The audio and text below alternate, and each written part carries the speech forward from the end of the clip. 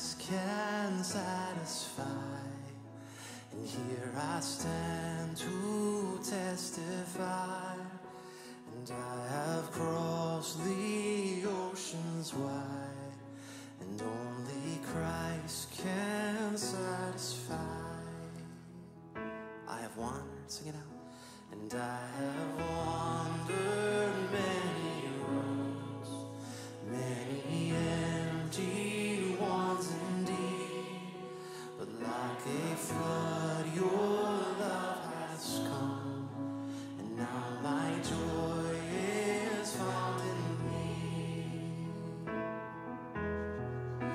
And oh, just to sit here at your feet and gaze upon your majesty, I've marveled at the things you do. Now I just want to be with you. And like the fire lights up the sky, only Christ can satisfy.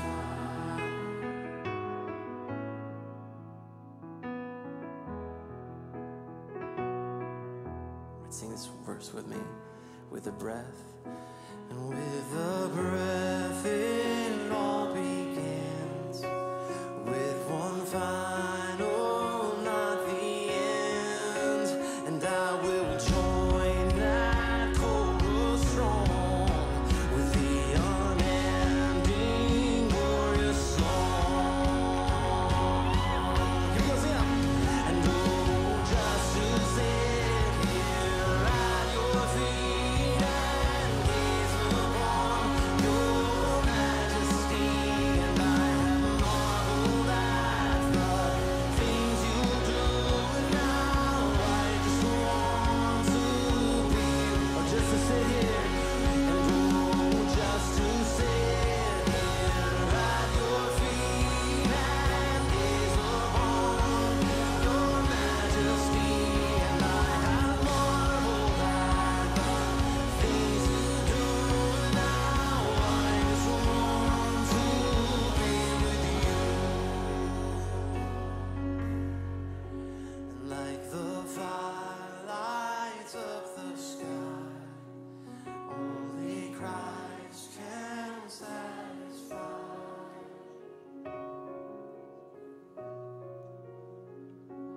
Like the fire lights up the sky, only Christ can satisfy.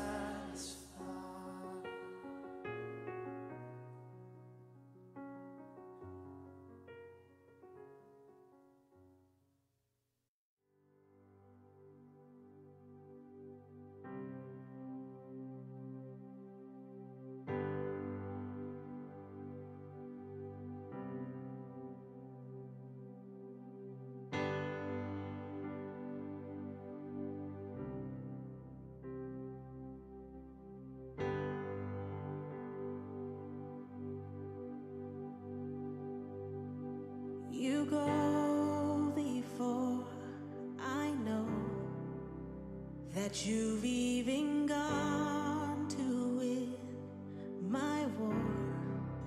You come back with the head of my enemy.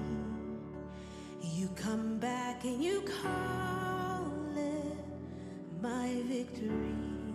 Yeah.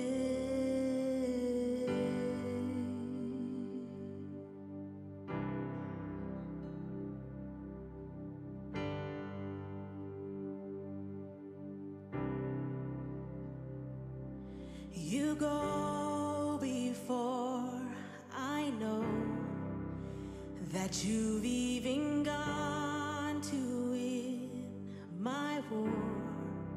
Your love becomes my greatest defense. It leads me from the dry wilderness, and all I did was praise. All I did was worship. All did was bow down, and all I did was stay still.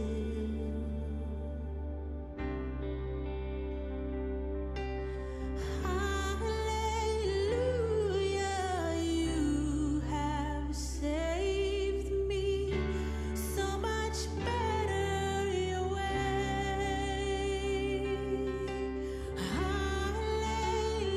Hallelujah, great defender,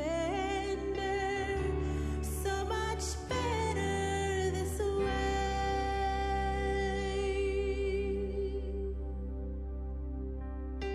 You know before I do where my heart can seek to find your truth. Your mercy is the shade I'm living in. You restore my faith and hope again. And all I did was praise, and all I did was worship. All I did was bow down, and all I did was stay still. Ooh, yeah. And hallelujah, you have saved me so much better your way. Oh, hallelujah, great defender, so much better this way. And hallelujah,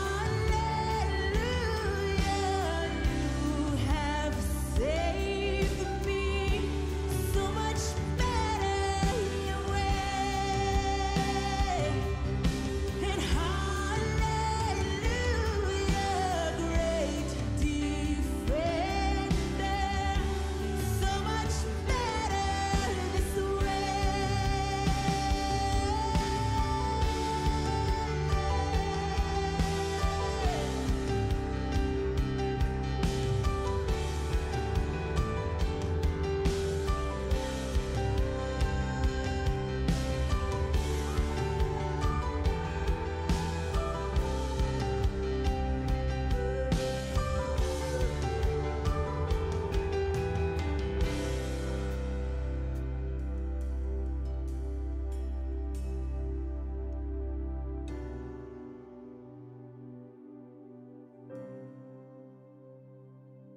Good morning, Grace Fellowship. Welcome to an incredible Sunday morning. Look how beautiful it is out here. The sun's rising. The worship band is rehearsing. It's going to be an awesome day. Hey, today we're going to be studying Matthew 14, where Jesus feeds the 5,000. Fun fact, did you know that Jesus feeding the 5,000 is the only miracle that's recorded in all 4 Gospels? Hey, also just a reminder that today, after second service, we're gonna have baptism. So if you're signed up for that, get on up here. Today I'll be hanging out at North Campus and in the chat box. So let me know if you need anything, and God bless.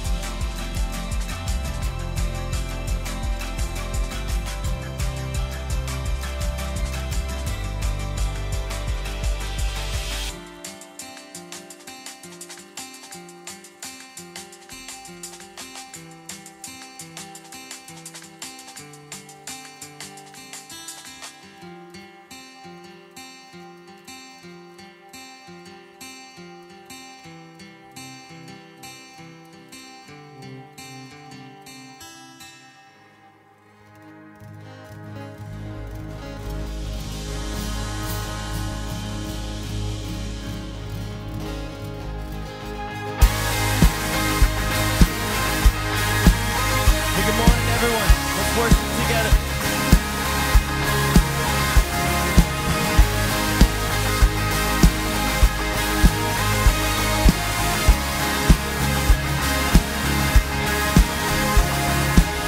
Who breaks the power of sin and darkness?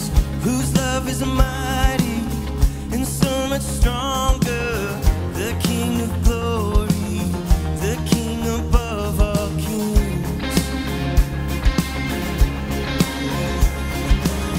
Who shakes the whole earth with holy thunder? Who leaves us breathless in awe and wonder? The King of glory, the King above all kings. Come on, sing it out. Here we go. This is amazing grace. This is unfailing love. That you would take my place. That you would bear my cross. You laid down your life. That I would be set free. Oh, Jesus, I sing for all that you've done for me.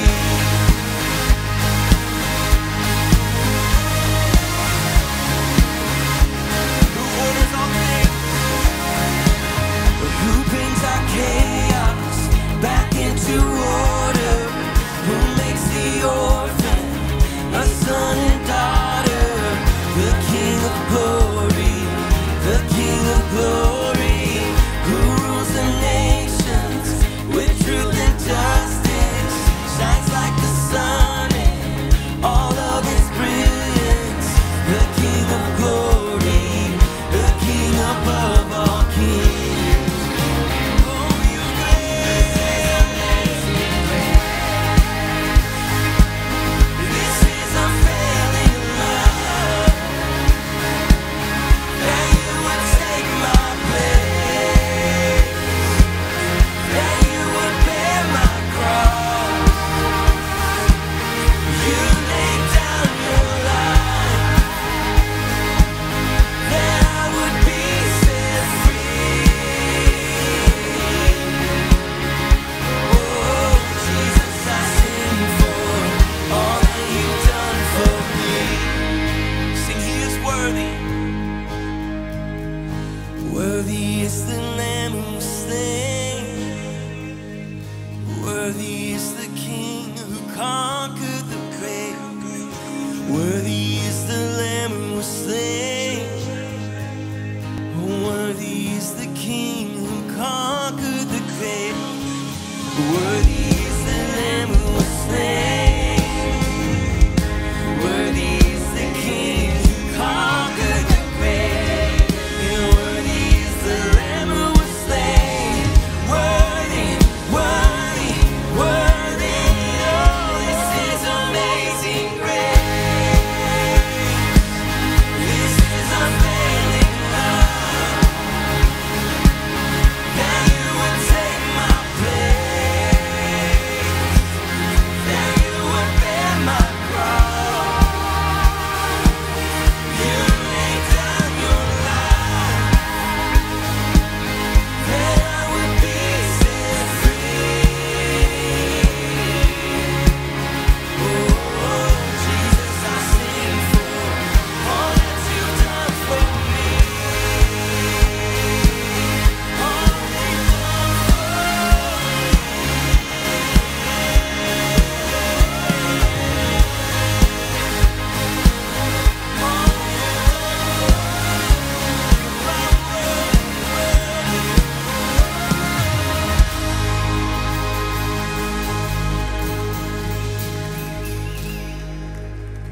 Good morning. How we doing?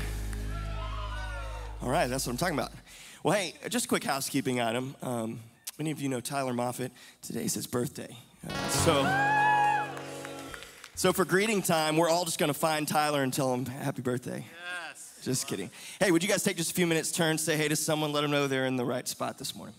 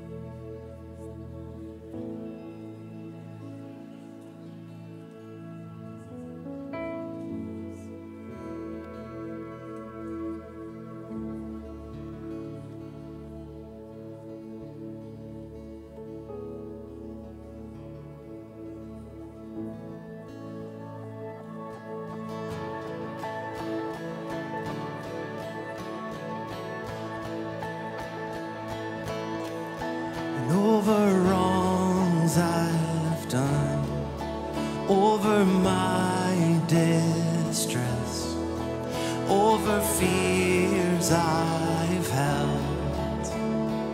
You have spoken over suffering, over past regrets, over sin's disease. You have spoken. All these things will fall, gone once and for all. When you said it is finished, for death has lost its sting, I'm forgiven.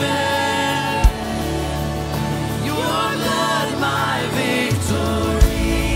Now forever I will sing. I will stand and sing. Hallelujah.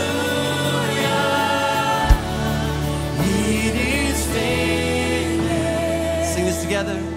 And as I face the dark, I will walk by faith, holding to the truth.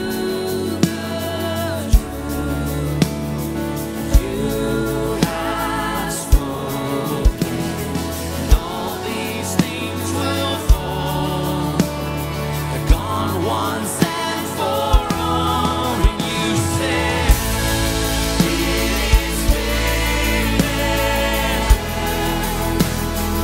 death has lost its sting. I'm forgiven. Your blood, my victory. Now forever, oh, I will stand and sing. Hallelujah. It is finished. Sing this together. For at the cross you took my place, you traded death so I can live again. I can live again. Remember at the cross, and at the cross you took my place, you traded death so I can live again. I can live again. Yeah, when you said it is finished, death has lost its sting. I'm forgiven. Your blood, my victory. Now forever I will sing. I will stand and sing. Hallelujah. It is finished.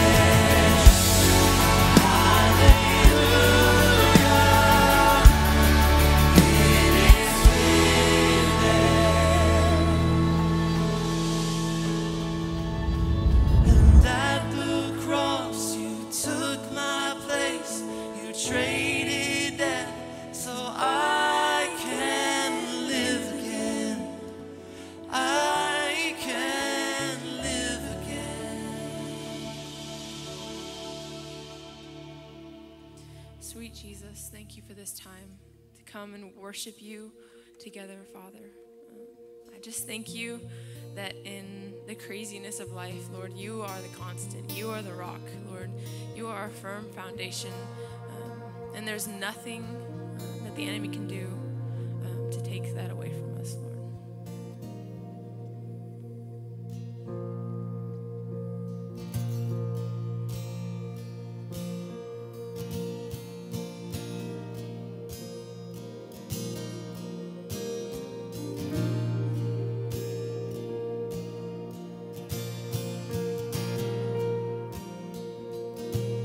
And Christ is my firm foundation, the rock on which I stand when everything around me is shaken. I've never been more glad that I put my faith in Jesus, 'cause he's never let me down. He's faithful through generations. So why would he fail now? He won't. He won't. And I still got joy in chaos. I've got peace that makes no sense. So I won't be going under. I'm not held by my own strength, 'cause I build my life on Jesus. He's never let me down. He's faithful in every season. So why would he fail now? He won't.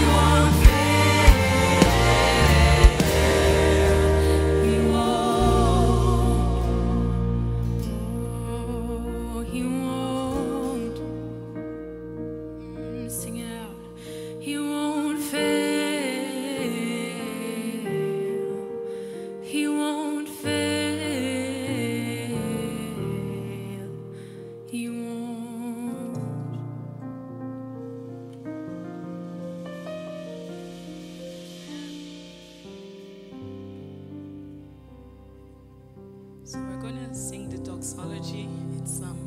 It's taken right out of Scripture in Psalm 148, verse 1 and 2, the whole chapter.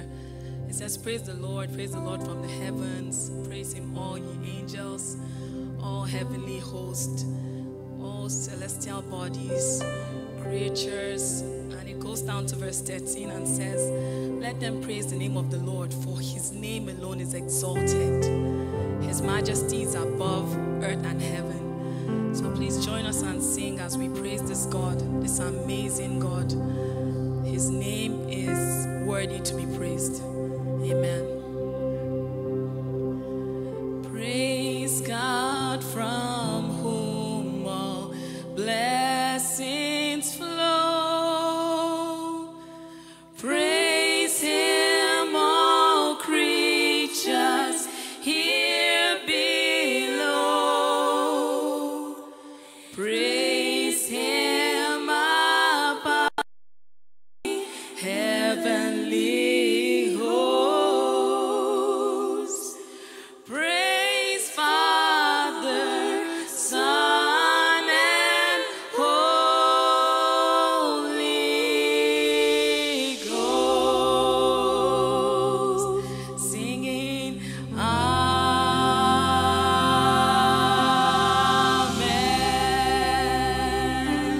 Singing, Amen.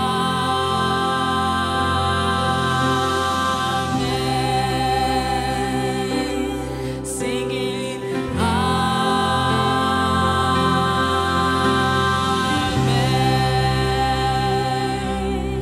Praise God from whom all blessings flow.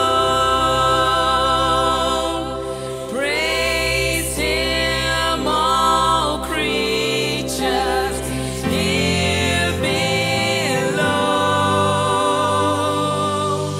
Praise him above, ye heavenly hosts. Praise Father, Son, and Holy Ghost. Singing, Amen.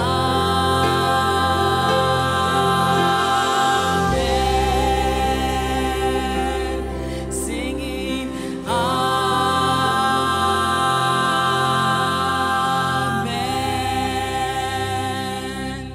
Singing, Amen.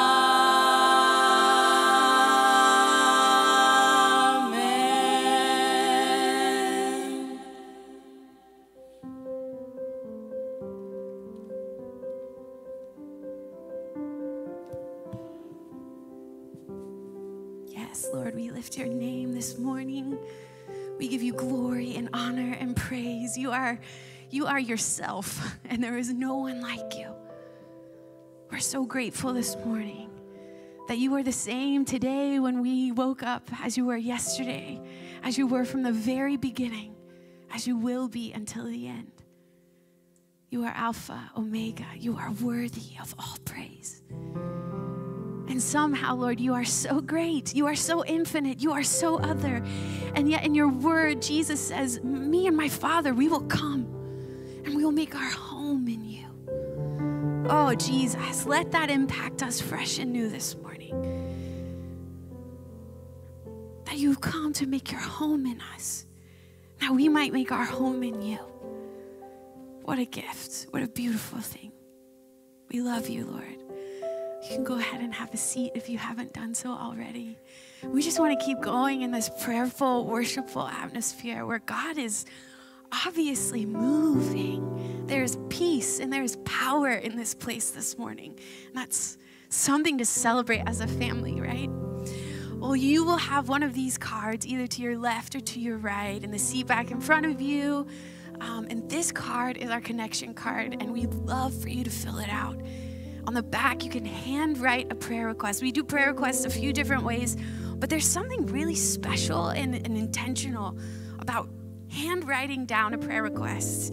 And so we want you to know you can do that now. Maybe you've already done that, but you also have the whole service. There's boxes in the back where you can place this prayer request. You can even leave them at the altar during our time of prayer. This is between you and the Lord, and also a way that we as a family can just come alongside you, pray for you, believe with you for the things you are contending for here in the land of the living. God is good. He answers prayers, and we're here to partner with you in that place of prayer. And then also you'll see in your worship guide this week, one of those prayer requests from last week, someone hand wrote down something they're struggling with or believing for. And I firmly believe that if one brave person had the guts to write it down, there's many of us who are struggling with something similar, or we have a burden for someone we love who is struggling with something similar. So let's just take a moment, hold space for those prayer requests that are written from last week in our worship guide now. Let's go ahead and pray for that.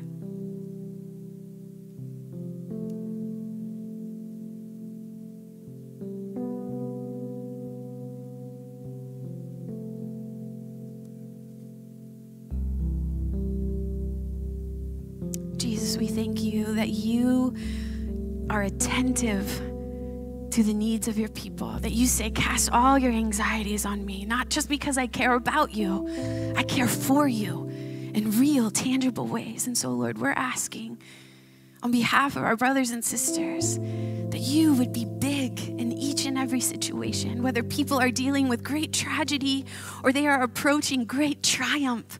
Lord, would your presence permeate all of these circumstances that we're bringing before you this morning. We thank you that your word says, consider the sparrow, consider the lily. Your Father provides for all of their needs. Why wouldn't he provide for you? And I love the song we sang today. He's never failed. We've built our lives in you, Jesus. Why would you fail now? You won't. We believe you. So, Lord, by the power of the Holy Spirit, we just ask that belief would well up inside of our hearts as individuals, and then it would fill this room as we sit together thinking the one thing, Jesus is worthy and he is here. That you would come and do a ministry only you can do, Lord. And we recognize that there are needs outside of us that are so great. It's almost hard to approach you in prayer, Lord, because we don't have the answers. We don't have the answers for what goes on in Russia and Ukraine. We don't have the answers for what's going on in the Middle East, Lord. But we know that we can approach you and pray according to your will in your word. In the prayer of David in Psalm 122, it says, ask heaven to grant peace to Jerusalem. May those who love you prosper. O Jerusalem, may his peace fill this entire city. May this citadel be quiet and at ease. It's because of people, King David says, my family, my friends, even my acquaintances, that I say, may peace permeate you. And because the house of the eternal one, our God, is here, know this, I will always seek your good. So we agree, Lord, with Scripture. We agree with David, and we, in obedience, come before you and ask for the peace of Jerusalem. Thank you for being attentive to our prayers, Lord. Thank you for caring for us, not just about us. Come and have your way in this time. In Jesus' name, amen. As the offering comes, you can drop your prayer request in that bag, or again, you can drop it in the box in the back. Leave it at the altar. Just take your time.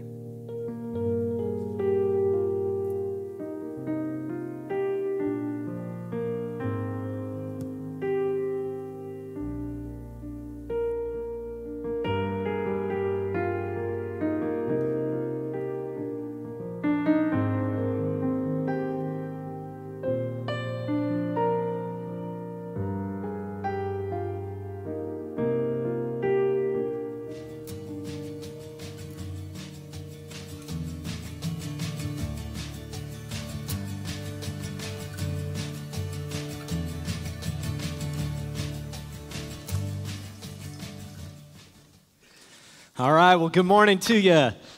Thanks for being there. Thank you. Thank you for those who are wishing me happy birthday. I feel so loved in this place. Nowhere else I'd rather be on my birthday than here. You know, I was telling a couple of people before, April 14th is known, so that's today, in case you're wondering, it's known in history as the worst day in history. No joke.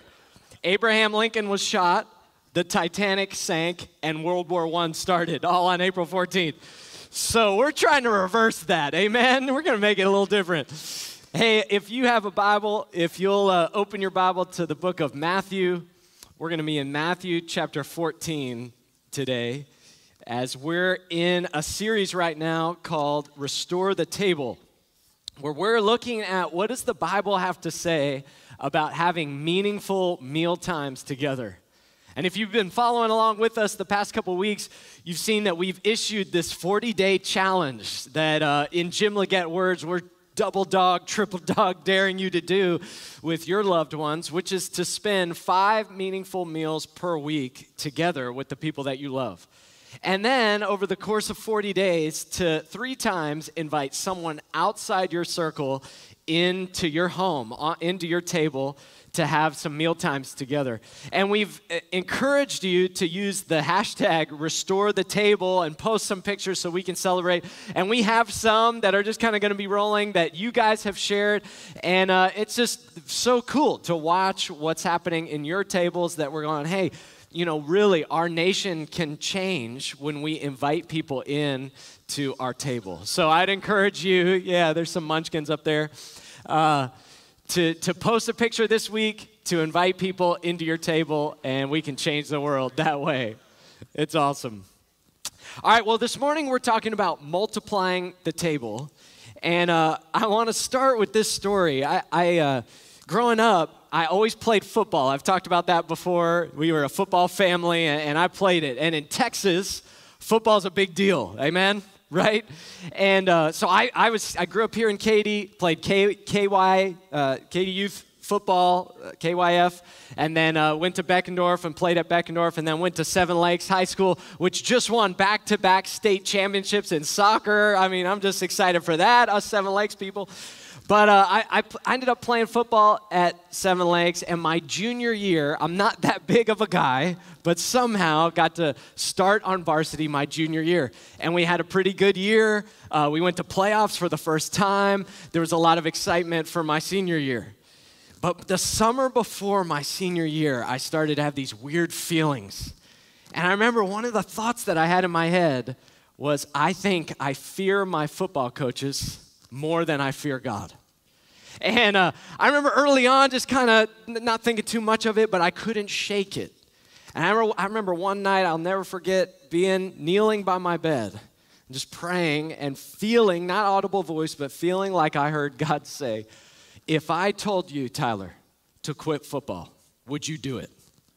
And some of you who know Texas 5A at the time football, the thought that the initial response right back was, no way. I'm a leader on the team. I'm coming back as a starter, captain. There's no way. I don't even think it's allowed. Like, they won't let me. There's no way. And it was as though God said, okay, I know who your God is. I know who you fear most. And this conviction just washed over me. I remember going and talking to my parents and kind of discussing it with them and reaching out to some mentors and realizing Isaac needs to be put on the altar. There's something that I love most in my life that I fear most. And I remember the next day going and talking to my defensive coordinator at Seven Lakes and telling him, hey, I fear you, looking him in the eyes and saying, I fear you more than I fear God, and I'm not comfortable with that. And so I don't think I'm supposed to play this next year. And he was shocked, absolutely shocked. Talked to another coach, shocked. Talked to a bunch of the coaches. Everyone was shocked except one coach. I remember just me and him sat down in this room, and he looked me in the eye, and he said, you know what? I wish I had the courage to do what you're doing right now. I'm like, what? Kept talking to the coaches for 4 hours, and eventually my conviction won out. And I said, no, I'm not supposed to play, and went home with no plan, just with open hands. God, I don't know what I'm supposed to do next. Next day, I get an email from our teaching pastor here at Grace, Paul Helbig, who I've talked about a lot, out of the blue, who emails me, Tyler, been praying for you, and I feel like I'm supposed to mentor you this year, but I know you have football, so we can work around that. I email him back, no way, Paul. I've got tons of time. I'm not playing football this year. She said, all right, let's meet up today. We met up, and he designed a year-long internship for me here at Grace that culminated with me my senior year speaking on this stage on Senior Sunday, preaching that changed the trajectory of my life. And I look back now as the teaching pastor here and going, wow, God, I can see what you were doing. But there's one other thing that happened. A few years after I quit my senior year, a couple years after that, I got a Facebook message from one of the coaches at Seven Lakes. And this was the coach who had made the courage comment a couple years earlier. And I found out he had moved on. He had lived in a different city and got out of coaching to spend more time with his family. And he wrote this to me on Facebook. He said, hey there, Mr. Moffitt. I had the opportunity to go on a church retreat this past weekend. Never done that before. I gained an understanding of how you always remained so positive in high school. I think that I, at 38, finally found God. It's amazing. The best I've felt in years. Not sure why I needed to tell you that, but you crossed my mind a few times while I was there. I wish you the best. Thanks for being a younger role model for me. And I remember getting that and going, God, I can see it now. I can see it now. Back then, I couldn't. It was just this sacrifice of, I think I'm supposed to do this. But now, teaching pastor at Grace, watching what happened, I can see it. This morning, we're going to watch Jesus go against everyone's assumptions of what he was supposed to do and provide for people in a miraculous, supernatural way that only he can do, and he's going to blow everyone's mind. And that's what we're going to study together in Matthew 14. Let me pray for us, and we'll dive in. Father, thank you for this time, and thank you for today.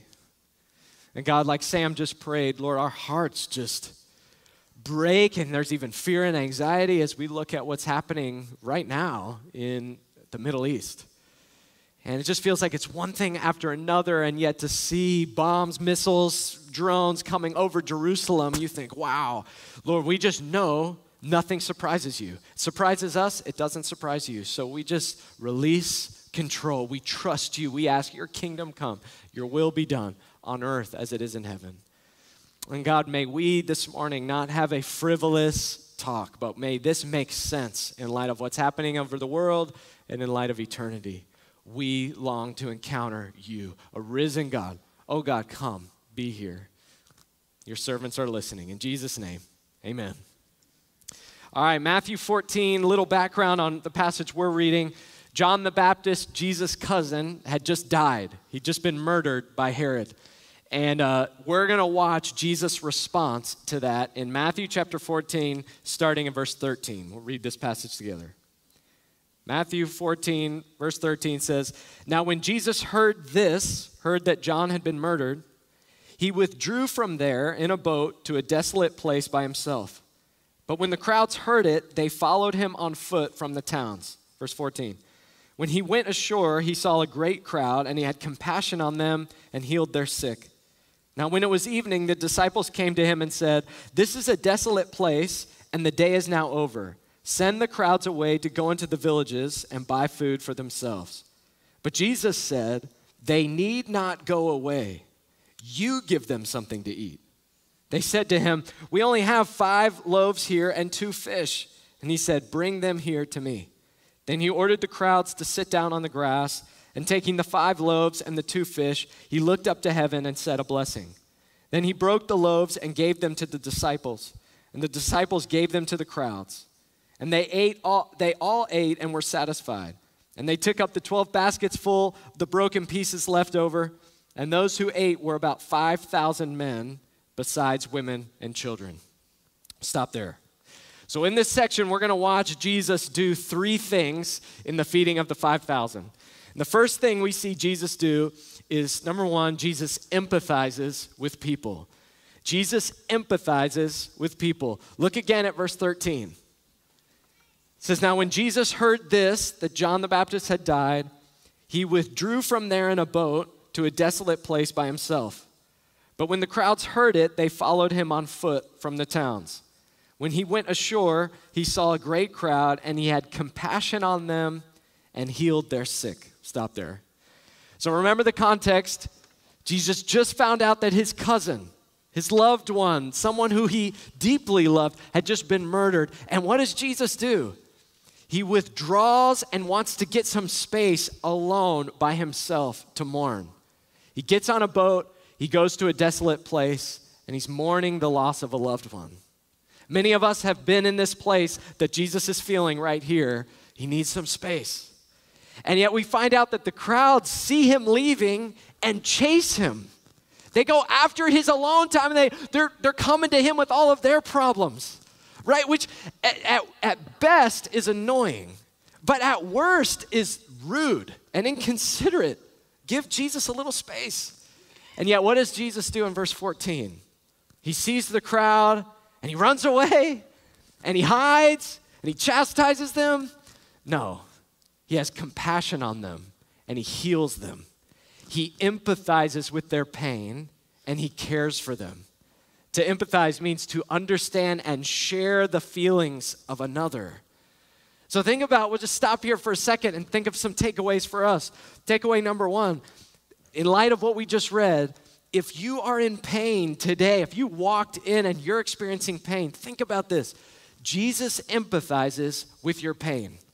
He doesn't just care about your pain while sitting in heaven going, oh, that must be so sad. He gets it. He understands your pain. He's felt the loss of a loved one before. He's wanted some space away from people. Amen, moms who are at home, you need a little space away from your crazies. He needs a little space. And he's going, I just need to be alone. And Jesus gets it. He understands. This is what makes Christianity better than every other religion on the planet. It's not against them. It's just going, our God has felt our pain. He entered into it. He doesn't just see it, he gets it. And so we've been having these table talk questions for you to take and around your table this week to ask these questions. Here's table talk number one. What pain are you currently experiencing? Or where have you experienced pain in the past? Maybe around your table you can get really real. Man, this is the pain that I'm experiencing right now. And how does Jesus empathize with that pain? But there's a second takeaway that I think we get from these first two verses. And it's this question. How do you react when you're interrupted? How do you react when you're interrupted? Do you pout and complain? Oh, I never get any time for myself. Will you people just deal with your own problems for a second? Let me deal with mine. Or do you care like Jesus did? So I'm Tyler. I'll go first, okay? I'm an extroverted person. I am. I love being around people. But I love alone time. I do. I love alone time. It's why I get up at 4:45 in the morning because I want to be alone. I got to find the one time when no one else will be around.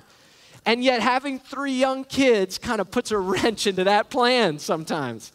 And so early in the morning, I'm trying to get my coffee, spend some time alone with Jesus, just in silence. And Malachi, our little 10-month-old, has decided, I want to spend some alone time with you, with Jesus.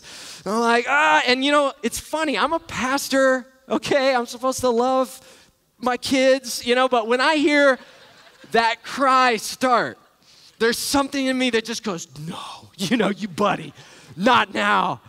And I've had to fight to, rather than turn interruption into frustration, turn interruption into invitation.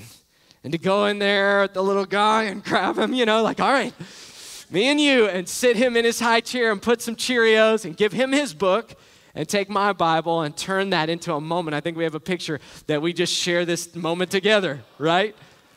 My wife and I, Jen, we have decided we're doing P90X together. Remember P90X from 20 years ago? The little videos that you put in your DVD or VHS player? Well, we're doing it. And we do it at 6 a.m. And Malachi said, I want to be a part of that. So we've been frustrated.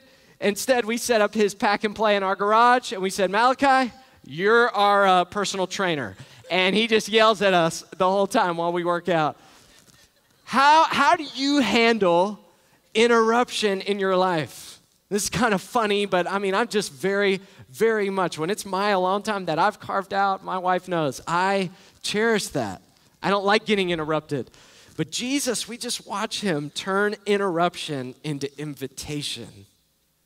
Where in your life is God asking you to grow in empathy for your kids or your spouse or your coworkers or your neighbors or the people in your school or the PTA or whatever it is that you just go, would you get off my back? And instead go, all right, how can I turn this into invitation in my life? The first thing that we see Jesus do in Matthew 14 is empathize with people. He empathizes with them. But then the story continues and we see Jesus do something else. The second thing we see Jesus do is Jesus challenges assumptions. Jesus challenges assumptions. Look at Matthew chapter 14. We're going to pick it up in verse 15. It says, now when it was evening, so it had been all day of him healing people, the disciples came to him and said, this is a desolate place and the day is now over. Send the crowds away to go into the villages and buy food for themselves. Verse 16, but Jesus said, they need not go away. You give them something to eat. Stop there. So the disciples come up to Jesus and they're just thinking pragmatically. And they give two facts right at the beginning.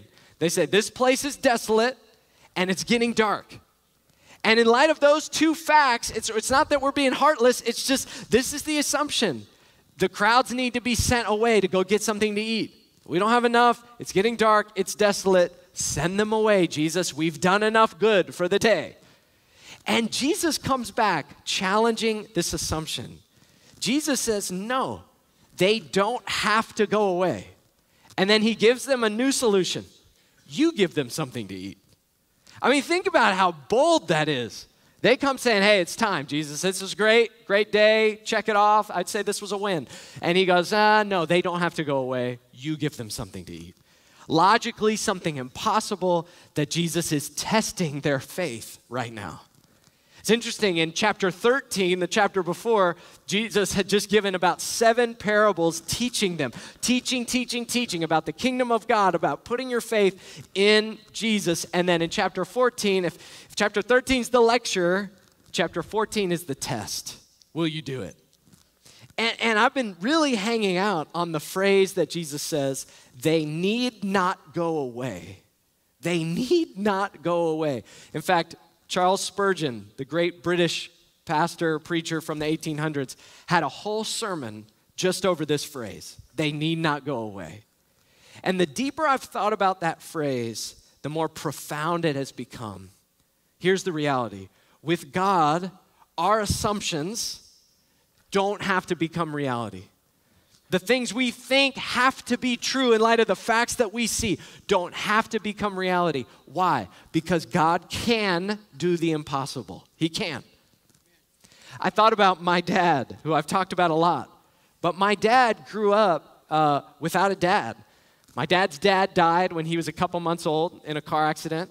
And he was the youngest of 4 kids, and his mom never remarried. And, I always just took that for granted growing up. Oh yeah, of course, I never had a grandpa, and my dad never really grew up with a dad. But the older I got, the more I thought about the statistics of what should have been true of my dad.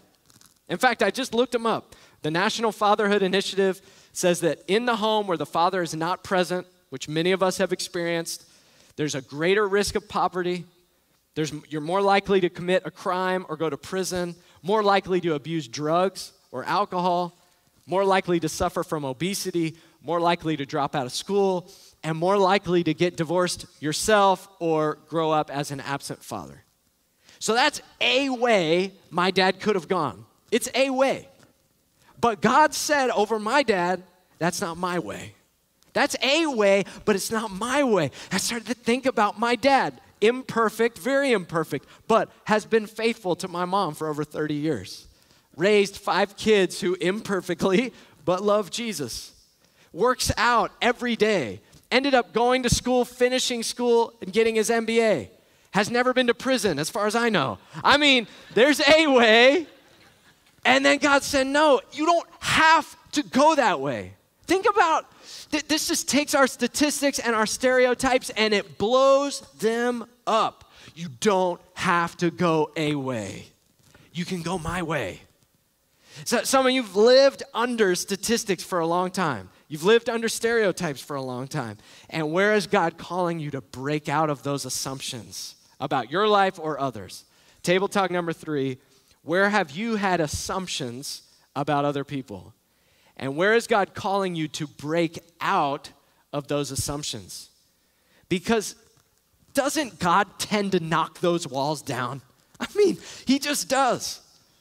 I think maybe some of us have a neighbor in our neighborhood that's just a grouch, right? Some of you have that neighbor that's just a grouch. And you took cookies over that one time, you saw him at the mailbox, and just a grouch. And you can decide that's just who they are. It's just the stereotype is true, grouchy neighbor. Or, okay, God, you may be doing something else in their life. You may have me living next to them for a purpose. And so, yeah, there's a way, but maybe your way's different. And so you continue to love them, and you continue to show up, and you continue to invite them. And maybe over this series, that neighbor who you can't stand, God's saying, let them be one of your 3. And you're going, no, not them. The family that has all the kids, we want them, not grouchy Ed. No, right? And yet maybe God's saying, I'm doing something in him. Maybe it's a coworker that never talks, never smiles. And yet you see it as a challenge rather than a threat, a challenge. No, I'm going to get them to smile. It's going to happen, right? And you start inviting them to lunch and reaching out and stopping by their office and talking to them. Maybe it's your view of the next generation, right? You look at Gen Z or Alpha or Millennials and you go, nah, they're just all addicted to their phones. They're all addicted. It's a wash. And yet, maybe God's going to spark a revival out of a remnant from this next generation of saturated with social media and their phones, that he's going to raise up a remnant from them. And so rather than going, oh, it's all a wash, you start praying for that remnant.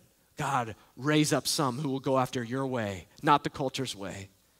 Maybe it's generational sin in your family, that everyone in your family maybe has had an alcohol addiction, and you go, that's the way of my family. Everybody goes that way, but that's not God's way, and I'm not going that way. I don't have to follow that assumption. I don't have to go away. I can go God's way. Or pornography, or gossiping, or my family's just full of drama, so yeah, I guess spouse, this is what you married, this is who we are, that's maybe what it is, but you go, no, we're going to be different. We're not going to go that way, we're going to go this way. What is it? With God, our assumptions don't have to become reality because God can do the impossible. Are you trusting him for anything in your life? Instead of believing the stereotypes and statistics, going, I want to follow God's way, you can do the impossible. We see that Jesus empathizes with people. Jesus challenges assumptions. And then number 3, Jesus multiplies what we only have. Jesus multiplies what we only have. Let's pick it up in verse 17. We'll read the rest. Then they, the disciples, said to Jesus, we only have 5 loaves here and 2 fish. And Jesus said, bring them here to me. Then he ordered the crowds to sit down on the grass. And taking the 5 loaves and the 2 fish, he looked up to heaven and said a blessing. Then he broke the loaves and gave them to the disciples. And the disciples gave them to the crowds. And they all ate and were satisfied. And then they took up the 12 baskets full of broken pieces left over. And those who ate were about 5,000 men, besides women and children. So the disciples come to Jesus and they change the tone a little and they say, hey, look, we only have 5 loaves and 2 fish. This is all we got. And we find out in John chapter 6 that it's not even theirs. They got it from a little boy's lunch. And yet Jesus says, you know what? That'll work. I can use that. And Jesus has everyone sit down, and then he blesses the food, and he breaks the bread, which is a nod to the Lord's Supper, and he begins to pass it out, and this food begins to multiply. And this food, these 5 loaves and 2 fish, end up being enough to feed and fill 5,000 men, not counting women and children, upwards of 15,000 to 20,000 people from 5 loaves and 2 fish. And we see at the end, there's 12 baskets full left over. So here's the takeaway.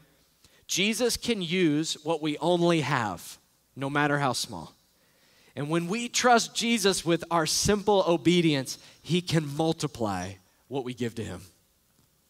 I thought about in 2020, I was a youth pastor up in Tennessee, and we were all excited because I had gotten connected with this guy named Matthew, who is a student at Texas A&M, so of course he was a believer.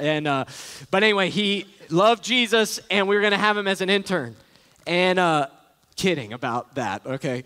Johnny Manziel went to A&M. But we were excited, and we were going to pay him, and it was going to be great. And then 2020, pandemic hit, and the church up in Tennessee said, we're cutting discretionary spending. We're not spending anything other than what we've already been spending. And so we can't pay an intern. And just, we were so bummed. We were so disappointed. And my wife and I, Jen, we just decided, you know what? Okay, we can't pay him, but what if he could live in this house with us? Small little house, but we got an extra room, guest room, and an 8-month-old. You know, we don't have a lot of money. We're kind of living paycheck to paycheck, but maybe we can offer him to live with us. And so I call him, hey, man, we can't pay you, but you can live with me and my 8-month-old, you know, in our small house for free. And he goes, I'm in. Let's do it.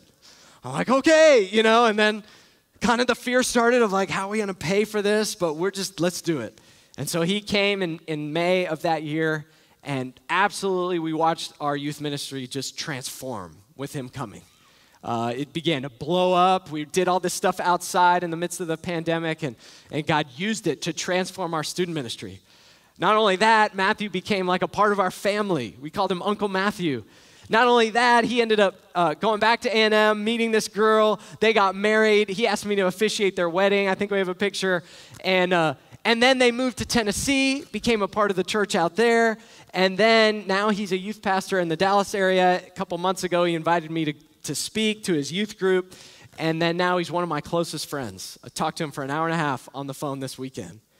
And just thinking, man, God can take that little bit of what we only have. Hey, man, I can't do what I wanted to do, but I can do this. And he can multiply beyond what we thought was possible. What do you only have right now that God may be wanting to multiply for his purposes? Table talk number 4. Where was a time for you when you sacrificed something you only had out of simple obedience? And what happened to it at the end? Is there anything you only have right now that God may be wanting to multiply for his purposes? I thought about, a lot of times for us, we switch only have with an excuse of if I only had. We use that. If I only had more money, then I would invite people over to my home. And instead, God's saying, no. What if you said, I only have a little bit of money, so I can invite one person over, and we're going to eat pizza, okay? Or maybe if I only had a bigger house, then I would let people live with me. Or, I only have one room, and so one person can live with me for a little bit. Or maybe if I only had more knowledge, then I could serve with our student ministry, or then I could lead a small group. While others of you are saying, okay, I only have a little bit of knowledge, and yet I'm willing, and so I'll put myself out there. Some of you would say, if I only had more margin in my life, if there weren't so many events and so many crazy things, then we could gather up as a family. If I only had more margin. And others of you say, I only have 20 minutes. That's all I got. There's craziness. I only have 20 minutes, and yet we are going to prioritize sitting together as a family. We're just going to do it. Some of you say, if I only had more strength, or more energy, if I only had more health, then I would worship Jesus, then I would encourage people. And others of you, and I've seen it, many of you are in this room, say, I only have a little bit of energy. I only have a little bit of health. I only have a little bit of strength. And yet I will use that little bit that I have to worship Jesus. God tends to use our only have to multiply. God loves only have. He loves it. He uses only have, and he multiplies only have. Will you trust Jesus with your simple obedience in your life? What is he calling? What's he nudging on you to go, we don't have much, but we have this. And God, help me get rid of the excuses and start simply obeying. I was just hearing someone that was saying, it's very rare. A lot of people will say, I can't give any money right now because I don't have enough. Once I get more money, then I will give. And they did statistics for like 2,000 people across the country, and the people who give the most are people who make less than $30,000 a year. It's crazy. The people who give the least are the people who give more than $100,000. It's just there's something about when we don't have as much and we just go, God, I'm just going to offer what I have right now. It's just little, that God tends to use that and multiply it. And it really is more blessed to give, not just of our money, but of our resource and our time and our energy, that we think, I don't have enough, but I only have this. God can use it, and God can multiply it. We see Jesus in this passage. He empathizes with people. He challenges assumptions. He multiplies what we only have. And all of these three things are amazing principles. They're incredible principles we can get from this. But I think there's something else that's roaring under this parable, under this miracle, that is the most important thing. And it's the conclusion of this, that Jesus restores our soul. Jesus restores our soul. There's just half of a verse that we kind of skimmed over that I want to dig deep into now, because I think this is the whole point of the passage. And it's Matthew chapter 14, the first half of verse 19. Look at verse 19. It says, then he, Jesus, ordered the crowds to sit down on the grass. Read that again. Then Jesus ordered the crowds to sit down on the grass. And then he broke the loaves and fish and multiplied. It's such interesting wording. Why did Jesus order them to sit down on the grass? You think about a big potluck in someone's backyard. If you're grilling something and everyone's in the backyard, what's typically happening?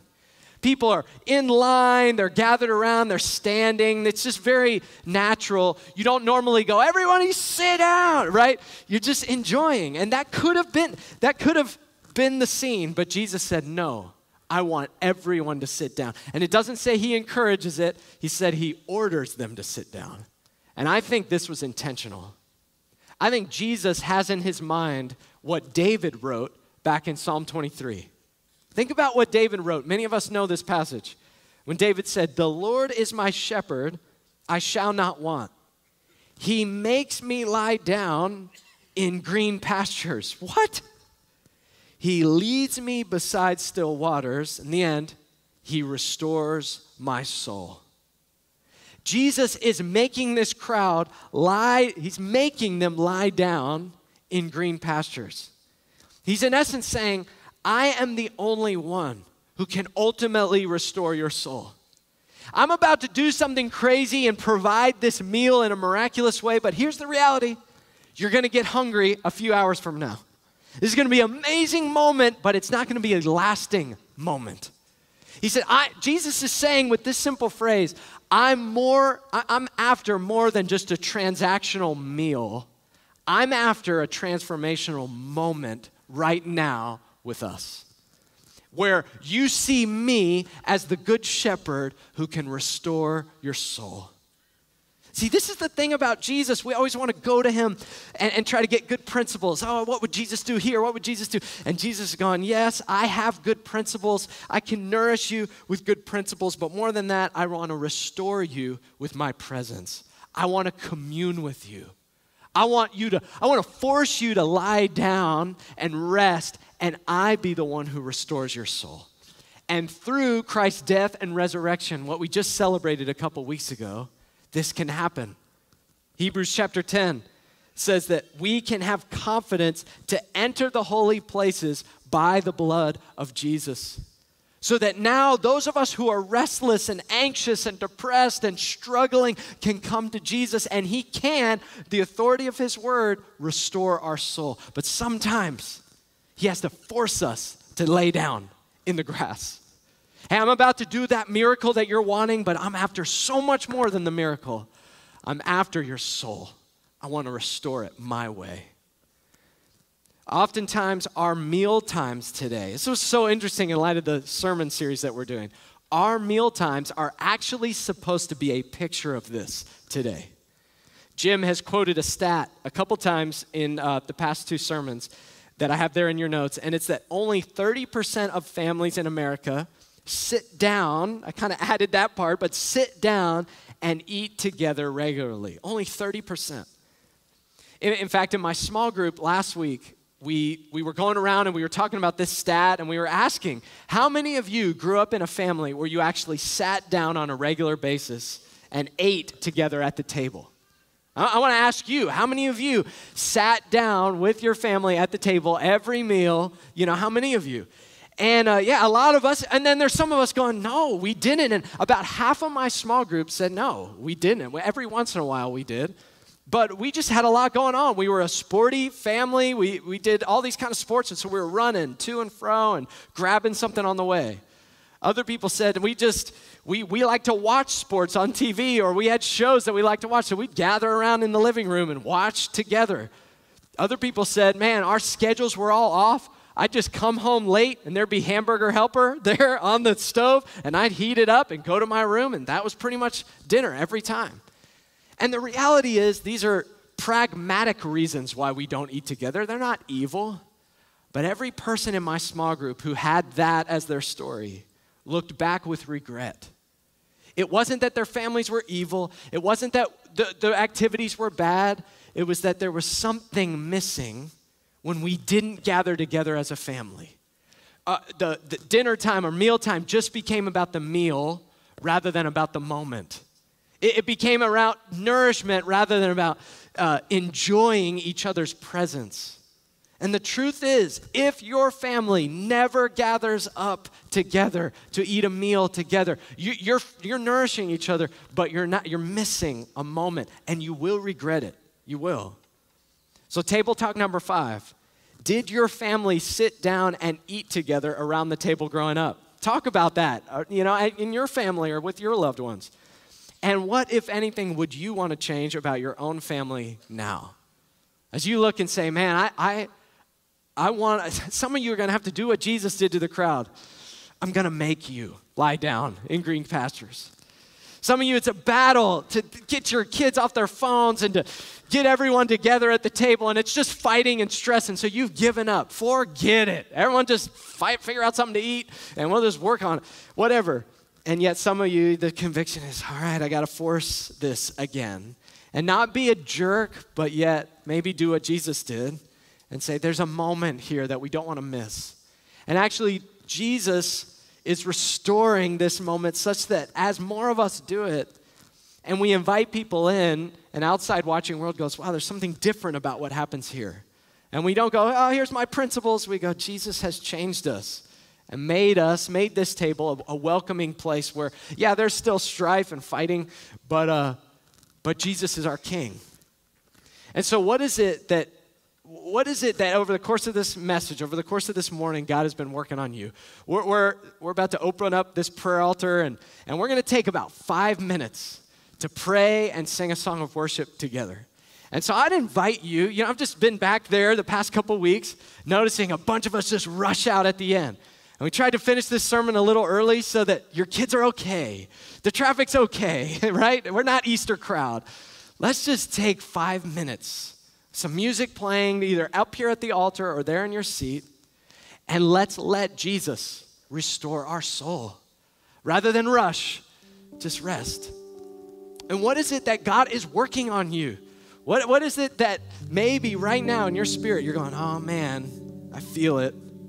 Maybe some of us need to repent of how we're leading our family around the table right now. Maybe that's not happening in your household. And you got a myriad of excuses, really, really good excuses. And yet maybe for some of you, God's gone, try it. Give it 40 days and see if it changes the dynamic of your family. Maybe some of you need to pray, how can I turn interruption into invitation in my life? Maybe some of you need to bring your pain to God this morning. You came in here with pain, and the great healer is saying, come to me, I empathize with your pain. I can heal the broken parts of you. I fed 20,000 people with 5 loaves and 2 fish. If I can do that, I can do what's going on in your life. I can. Maybe it's you need Jesus to restore your soul. You're tired and exhausted. You're going, God, I need your restoration. I need you to restore me. Maybe some of you are having the same ping, the same conviction in your spirit that I had my senior year of high school, that there's something in your life. There's a boss in your life, there's a coach in your life, there's a person in your life that you fear more than God. And you don't have the courage to stand up to them, and God's saying, I want you to. Maybe there's a dream in your life, or there's a vision that you've had that is killing your family. And you're just fighting for that dream. I gotta do it, I gotta do it. And God's saying, you need to put Isaac on the altar right now. And yes, I might take it away. But do you believe my ways are better than yours? Or do you have some agenda that you're bringing to this thing? And maybe God's telling you to come up to this altar this morning and lay whatever that thing is down. God, I give football. God, I give whatever it is to you. You're my God, no one else. I fear you alone. Maybe some of you need to become a Christian today. You've been playing the game and you've been waffling back and forth, and today's the day. It's time. No more playing around. It's time to give your life fully to Jesus. He's my King. He's my Lord. You know, we're having 25 baptisms after second service. Maybe some of you didn't bring a change. Well, your first service, you can go back and get some. But maybe you go, I want to get baptized today. I want to put me on the list. I'm all in.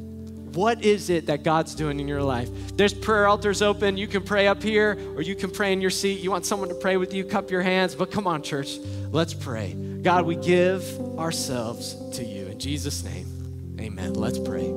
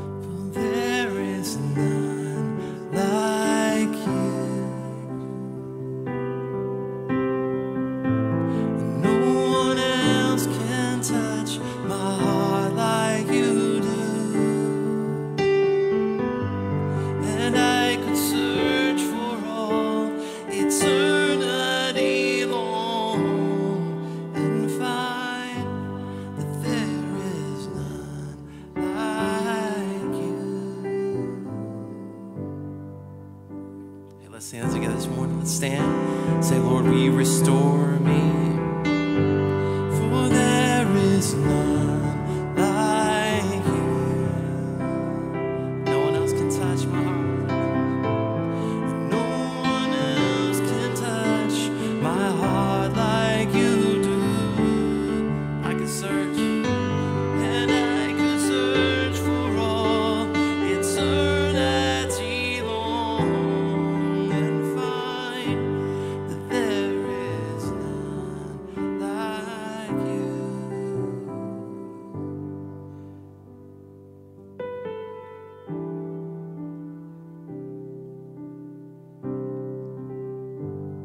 For you are good, good. Oh, we sing you are good, good. Oh, you are good, good. Oh, you are good, you're good. Oh, we say that you are good, no matter what's going on. You're good. Oh, you are good. You're good.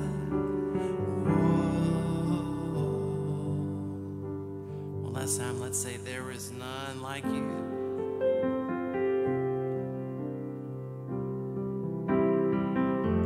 For there is none like you. No one else can touch my heart like you do. And I could search for all eternity long and find that there is none like you.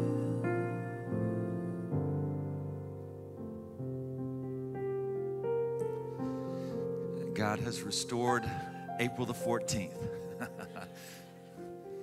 Yeah, yes.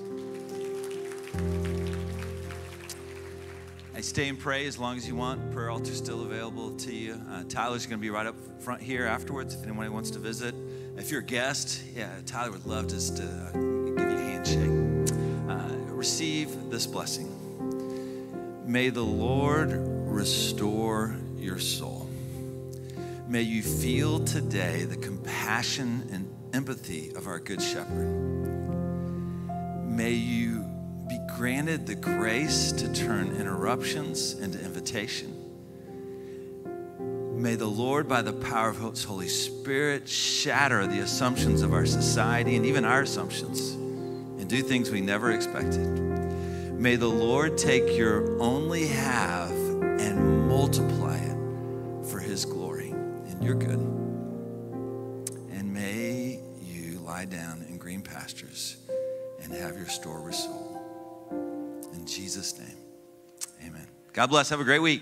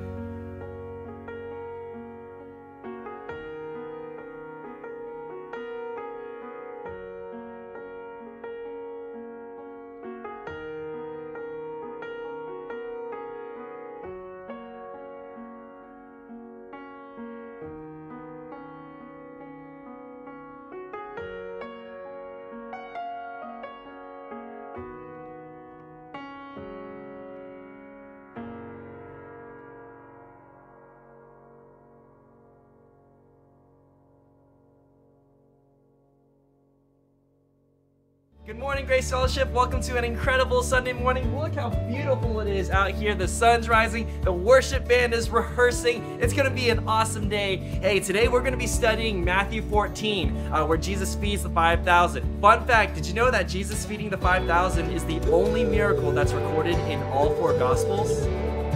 Hey, also, just a reminder that today, after second service, we're going to have baptism. So if you're signed up for that, get on up here. Today, I'll be hanging out at North Campus and in the chat box. So let me know if you need anything, and God bless.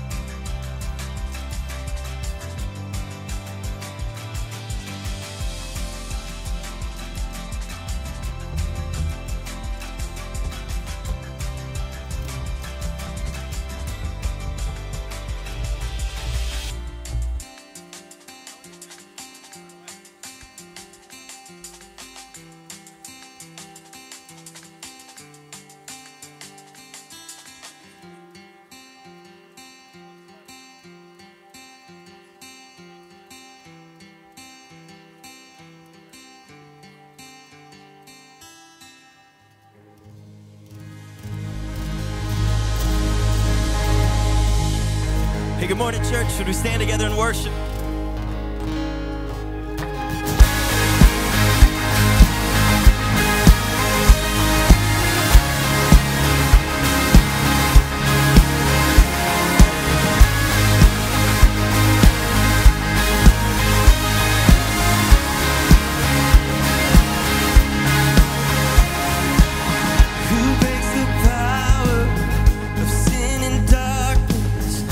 Love is mighty and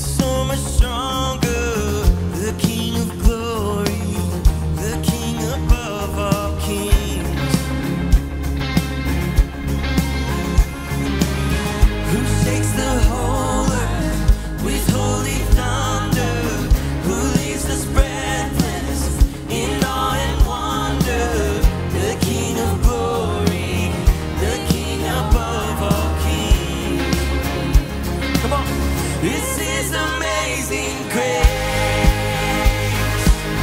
This is unfailing love. That you would take my place. That you would bear my cross. You laid down your life. That I would be set free. Oh, Jesus, I sing for all that you've done for me.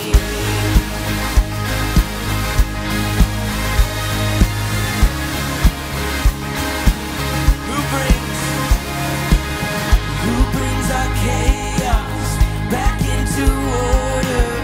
Who makes the orphan a son and daughter? The King of glory, the King of glory, who rules the nations with truth and justice, shines like the sun in all of its brilliance. The King of glory, the King above all kings. Oh, your amazing grace, this is amazing grace. This is unfailing love. That you would take my place. That you would bear my cross. You laid down your life. That I would be set free. Oh, Jesus, I sing for all that you've done for me. Sing, He is worthy. Worthy is the Lamb who was slain. Worthy is the King who conquered the grave. Worthy is the Lamb who was slain. Worthy is the King who conquered the grave. Worthy is the Lamb who was slain. Worthy is the King who conquered the grave. Worthy is the Lamb who was slain. Worthy, worthy, worthy. Oh, this is amazing grace. This is unfailing love. That you would take my place. That you would bear my cross. You laid down your life. That I would be set free. Oh, Jesus, I sing for all that you've done for me. All that you've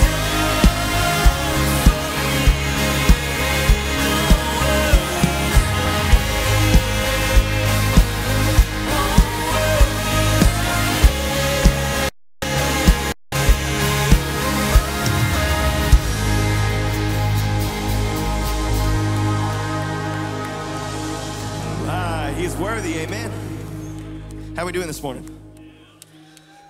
I'll ask one more time. How are we doing this morning? Doing okay? Very good. Hey, just a quick housekeeping item. We all know we love Tyler Moffat. Today's his birthday. Yeah. So as part of our greeting time, we're all just going to individually get in a line and tell him happy birthday. Just kidding. But seriously, let's take a few minutes, turn and say hey to someone, let them know they're right where they're supposed to be this morning.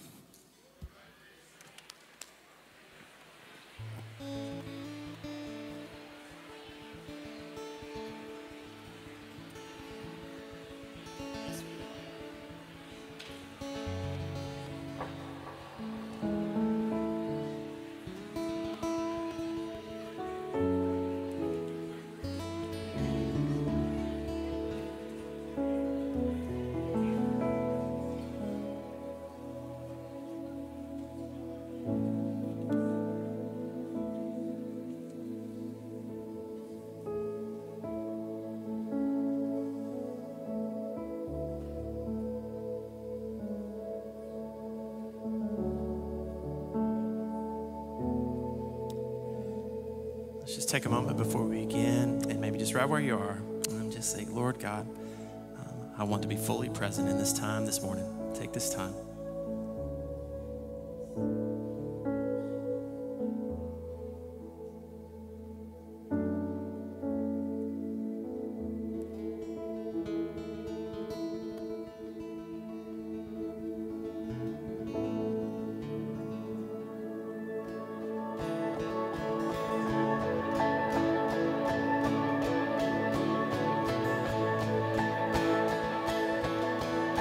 And over wrongs I've done, over my distress, over fears I've had, you have spoken.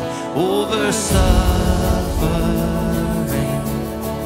over past regrets, over sin's disease. You have spoken.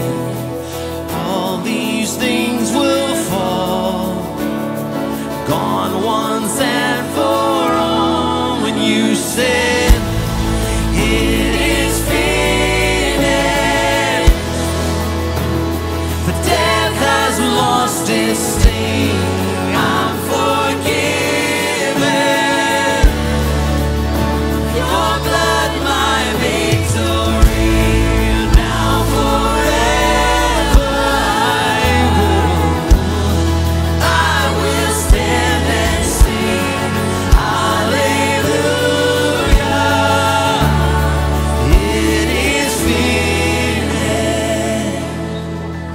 As I face the dark, I will walk by, holding to the truth. You spoke that you have spoken, and all these things will fall. They're gone once and for all. You said it is finished, but death has lost its sting. I'm forgiven. Your blood, my victory. Now forever I will stand and sing hallelujah. It is finished.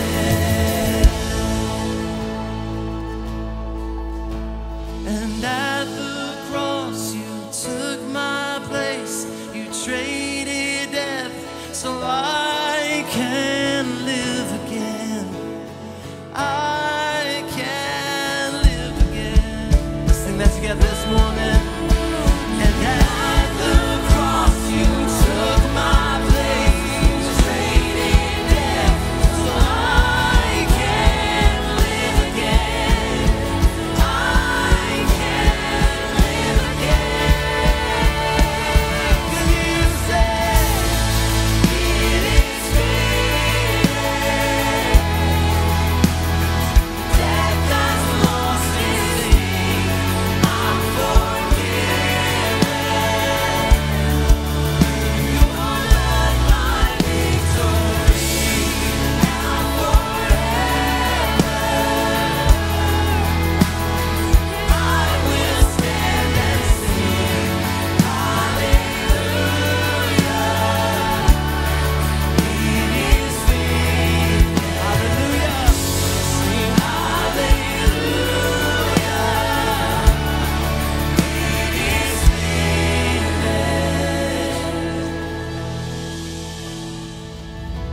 And at the cross you took my place. You traded death so I can live again. I can live again.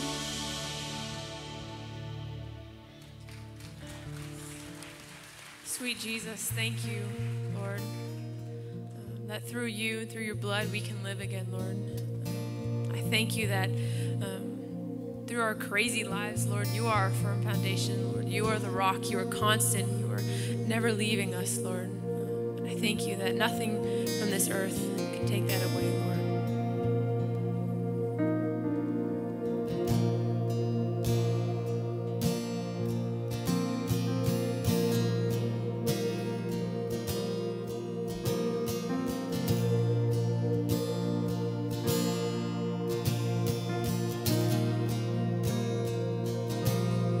Christ is my firm foundation, the rock on which I stand when everything around me is shaking. I've never been more glad that I put my faith in Jesus. He's never let me down. He's faithful through generations. So why would he fail now? He won't. No, he won't. He won't. And I've still got joy in chaos. I've got peace that makes no sense. So I won't be going under. I'm not held by my own strength, 'cause I built my life on Jesus. He's never let me down. He's faithful in every season. So why would he fail now? He won't. Oh, he won't. Sing it out. He won't fail. He won't fail.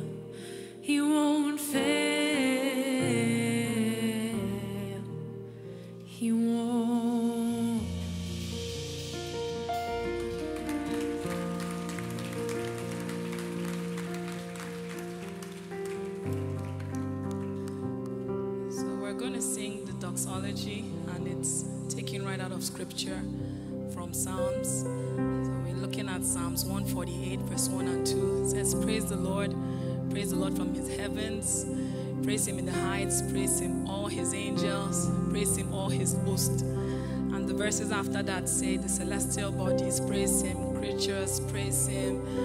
And then in 13 it says, let them praise the name of the Lord, for his name alone is exalted.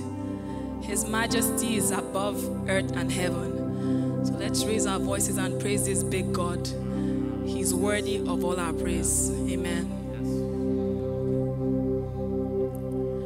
Praise God from whom all blessings flow.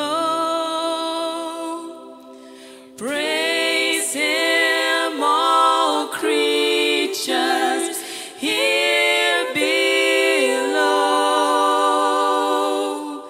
Praise him above, ye heavenly hosts.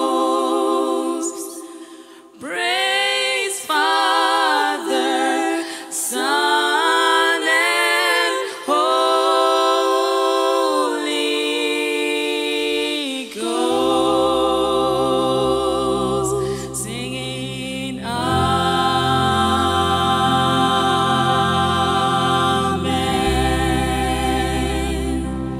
singing Amen,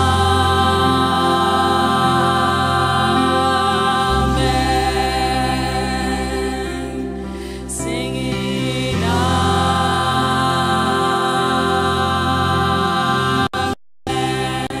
Raise your voices. Praise God from whom all blessings flow. Praise him, all creatures here below. Praise him above, ye heavenly hosts. Praise Father, Son, and Holy Ghost, singing Amen, singing Amen, singing Amen.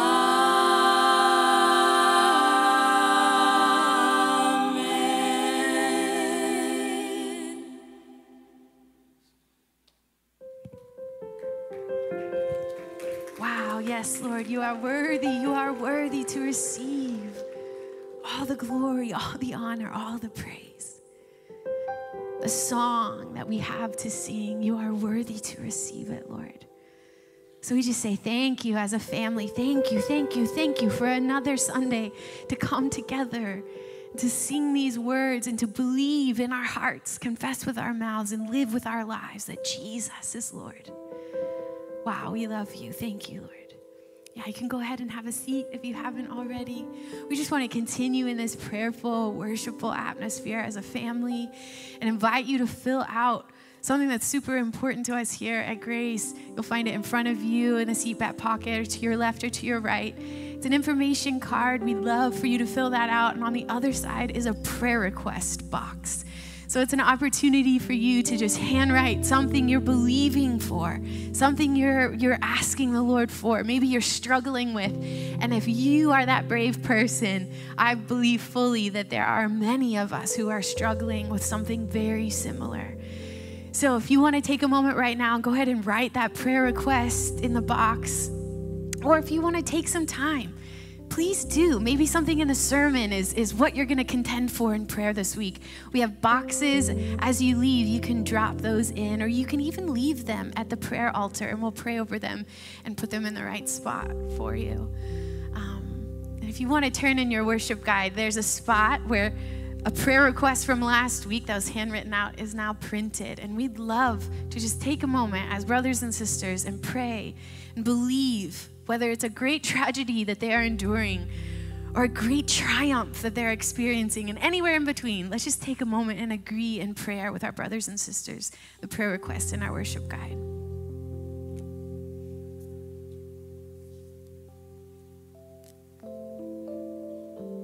Yes, Jesus, thank you.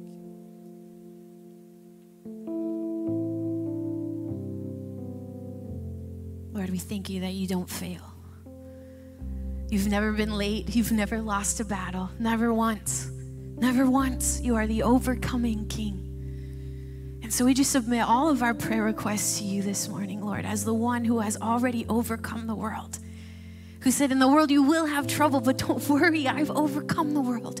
And I've given you a peace that the world cannot give, and therefore the world cannot take it away. So, Lord, we just settle into belief this morning in you being who you say you are, you doing what you say that you'll do, bringing a peculiar peace to your people, even in the midst of whatever circumstance is going on. And Lord, we cannot forget what's taking place across the world. So according to your word, we pray and we ask for the peace of Jerusalem. King David wrote these words in Psalm 122, and he says, ask heaven to grant peace to Jerusalem. May those who love you prosper. Oh, Jerusalem, may his peace fill this entire city. May this citadel be quiet and at ease. It's because of people, my family, my friends, even my acquaintances, that I say, may peace permeate you. And because the house of the eternal one, our God, is there, know this: I will always seek your good. So, Lord, in obedience and humility, we come and say, grant peace to the holy city, Jerusalem, Lord. We cannot begin to understand the ins and outs of this turmoil, but we know you are still the overcoming King. You are the one who sits above it all, and you have a plan, and we believe your plan is good. So we pray according to your word for the peace of Jerusalem. In Jesus' name. As the offering comes, you can drop your prayer request and your gifts or your tithes in there, or you can wait until the end of service. Just take your time, write on that prayer request between you and the Lord.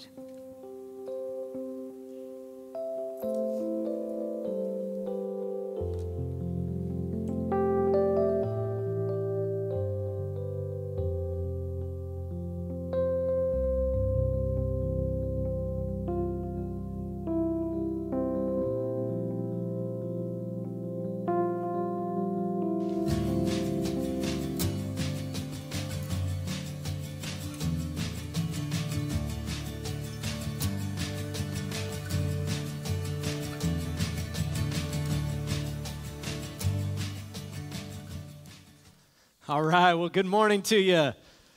Well, thank you to those of you who have wished me happy birthday. I appreciate that.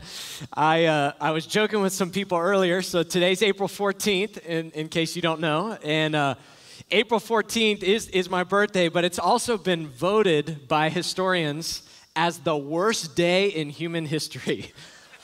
So, yeah, someone mentioned that to me a few years ago. I said, thank you, I appreciate it. But Abraham Lincoln was shot, World War I started, and the Titanic sank, all on April 14th. So we're working to change that trend, right? Amen? Okay. Well, we're going to start by diving into God's Word this morning. Hey, if you have a Bible, if you'll turn to the book of Matthew, first book of the New Testament, and we're going to be in Matthew chapter 14 today.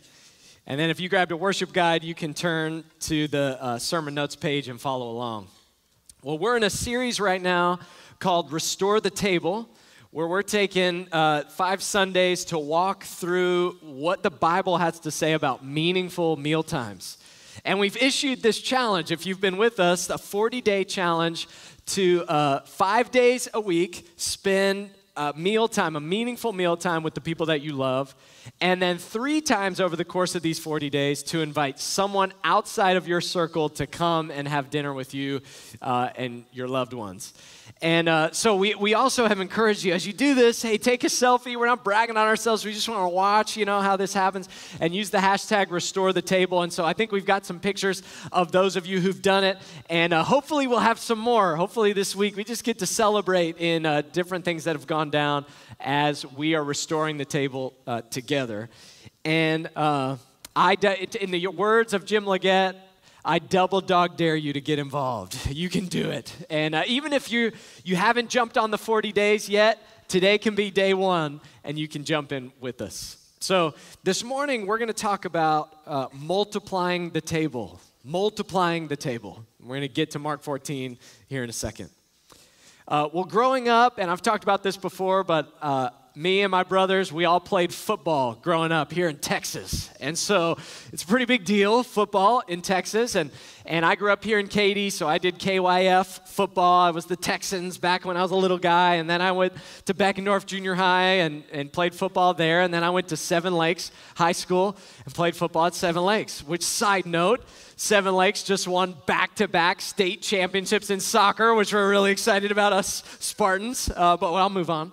But Seven Lakes, my junior year, I'm not a very big guy, but somehow, God's providence, I started on varsity my junior year. And we went to the playoffs that year for the first time. We actually had a semi-good year, and so there was a lot of anticipation for my senior year. We spent all spring and summer getting ready, and then in the summer, I got this weird feeling, kind of like this ping in my spirit, that I fear the coaches, my football coaches, more than I fear God, truly. And I remember having that thought and kind of brushing it aside, and then it just continued to well up in me. I fear my football coaches more than I fear God. And I remember one day over the summer, I was just kneeling next to my bed, praying, and I felt like God said, just not audible voice, just in my spirit, I felt like God said, if I told you to quit football, would you do it?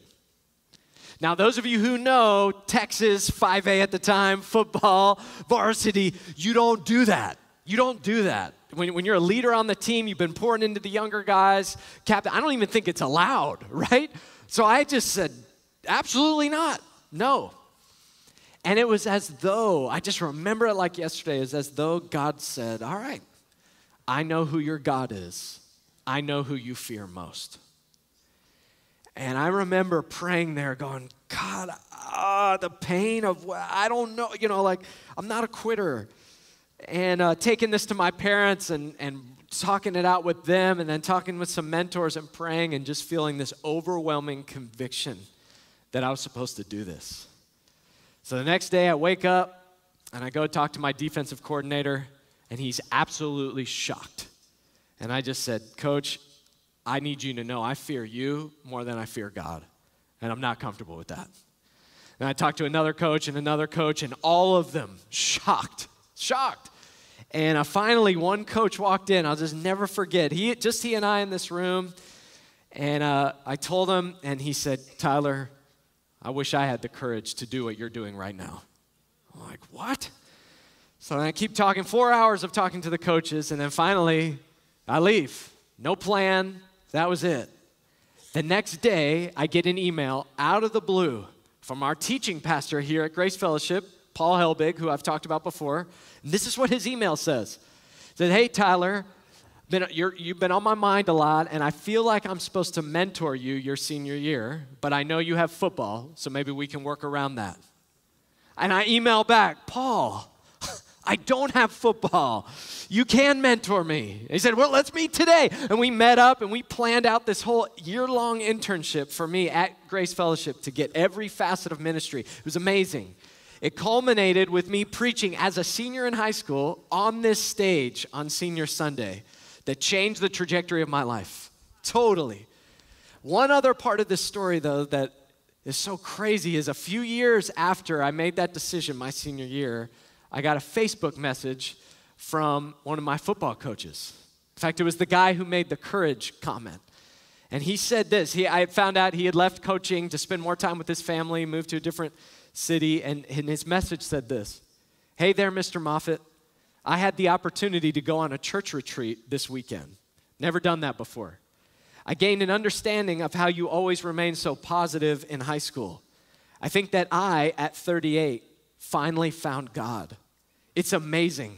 It's the best I've felt in years. Not sure why I needed to tell you that, but you crossed my mind a few times while I was there. I wish you the best. Thanks for being a younger role model for me. Now, it's been a few years since I've seen this guy, but I remember where I was sitting when I got that text message, and it was like everything made sense. All the pain of my senior year made sense in light of, and then moving here and become a teaching pastor at Grace, going, God, you could see what I couldn't see. See, what we're looking at in Matthew 14 is where Jesus is going to go against everyone's assumptions at what should happen. And he's going to provide for the needs of the people in a supernatural way that no one saw coming. No one. Let me pray for us, and then we're going to dig into this text together. Let's pray. Father, thank you that you are a miracle worker, that you can see outside of time. You can see things we can't see. And so right now, even as we walk into this room, with who knows what's going on, God, you know. You're not surprised. So we bring them to you. And God, we bring, as Sam prayed, the Middle East to you. We bring Jerusalem to you. We bring the unrest. And we ask, God, your kingdom come. Your will be done on earth as it is in heaven. Come, Lord Jesus, come. We long for you, and we long to meet with you right now in this time. Do whatever you want. In Jesus' name, amen. All right, Matthew chapter 14. A little background on Matthew 14, the passage we're reading today. John the Baptist, who is Jesus' cousin, has just been murdered by King Herod. And Jesus finds out about the murder of his cousin, and that's the passage that we're going to look at, his response in Matthew 14. So go to Matthew 14, starting in verse 13. We're going to pick it up there. It says, now when Jesus heard this, that John had been killed, he withdrew from there in a boat to a desolate place by himself. But when the crowds heard it, they followed him on foot from the towns. When he went ashore, he saw a great crowd, and he had compassion on them, and he healed their sick. Now when it was evening, the disciples came to him and said, this is a desolate place. The day is now over. Send the crowds away into the villages, to go into the villages and buy food for themselves. But Jesus said, they need not go away. You give them something to eat. And they said to him, we have only 5 loaves here and 2 fish. He said, bring them here to me.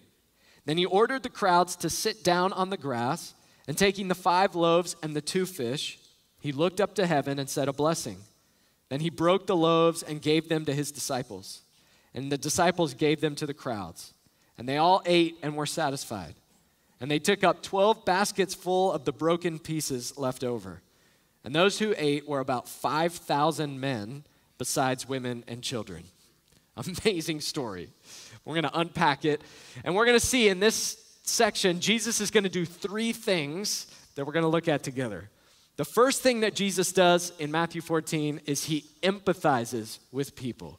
Jesus empathizes with people. Let's look again at Matthew 14:13. Look at this. So it says, now when Jesus heard this, again, that John had been killed, he withdrew from there in a boat to a desolate place by himself. But when the crowds heard it, they followed him on foot from the towns. And when he went ashore, he saw a great crowd, and he had compassion on them, and he healed their sick. Stop there. So remember the context. John's just been killed, and Jesus, when he hears about it, needs to get alone by himself. I think this is an incredibly human moment that we're seeing with Jesus. His cousin, someone he loves, has just been murdered, and Jesus says, I got to go to a desolate place, and I got to be alone. I need a little space. I need to mourn over my loved one, my cousin who I loved. And Jesus, much like us, has mourned over the death of someone he loves. But then the crowd sees him leaving, and they follow him. And they go, oh, what about us? What about us? And Jesus is interrupted. This moment of mourning and alone time is interrupted by these crowds. which at best is annoying, and at worst is just inconsiderate and rude. I mean, let the guy mourn. And what does Jesus do in response in verse 14? He sees the crowd and he runs away and he hides and he chastises them. No, he has compassion on them and he heals them. Jesus empathized with their pain and he cared for them. To empathize means to understand and share the feelings of another. Jesus didn't just care, he empathized, which gives some takeaways for us. Takeaway number one, just in these first two verses, takeaway one, if you're in pain, if you've walked in and you're feeling pain and anxiety and struggle and you're hurting over the loss of someone, Jesus, think about this, Jesus empathizes with you. He doesn't just care. He's not just in heaven caring for you. He understands. He knows the loss of a person that he loved. He knows wanting to get some space away from people. Some of you moms who just go, I just need some time away from these crazy kids. Jesus gets it. He understands. And he's entered in. This is why our God is better than all the other religions. And that's not a prideful statement. That is just saying, look, our God didn't just create everything. He entered into his creation and he feels what we feel. He knows what it's like. He gets us. So the first table talk in these messages, we want to encourage you 5 meals every week where you're gathered around the people you love. Here's some things to talk about. Table talk number one, what pain are you currently experiencing right now? Sometimes we get around the table and it's just superficial. How was your day? Good. How was your day? Good. And maybe one of you would take the initial step and go, hey guys, can I just be honest? I'm really hurting about this relationship falling apart, about this pain and sickness in my life, about what happened at work that's just hard. Can I just bring that here? And maybe you would start by just what pain are you experiencing or what have you experienced in the past? And how does Jesus empathize with that pain? We see Jesus empathize, but also, takeaway number 2, a question. How do you react when you're interrupted? How do you react when you're interrupted? Do you pout and complain when you had an agenda of how the evening was going to go and it gets interrupted and you go, I never get any time for myself, and you blame everybody else? Or do you care? My name's Tyler and I'll go first.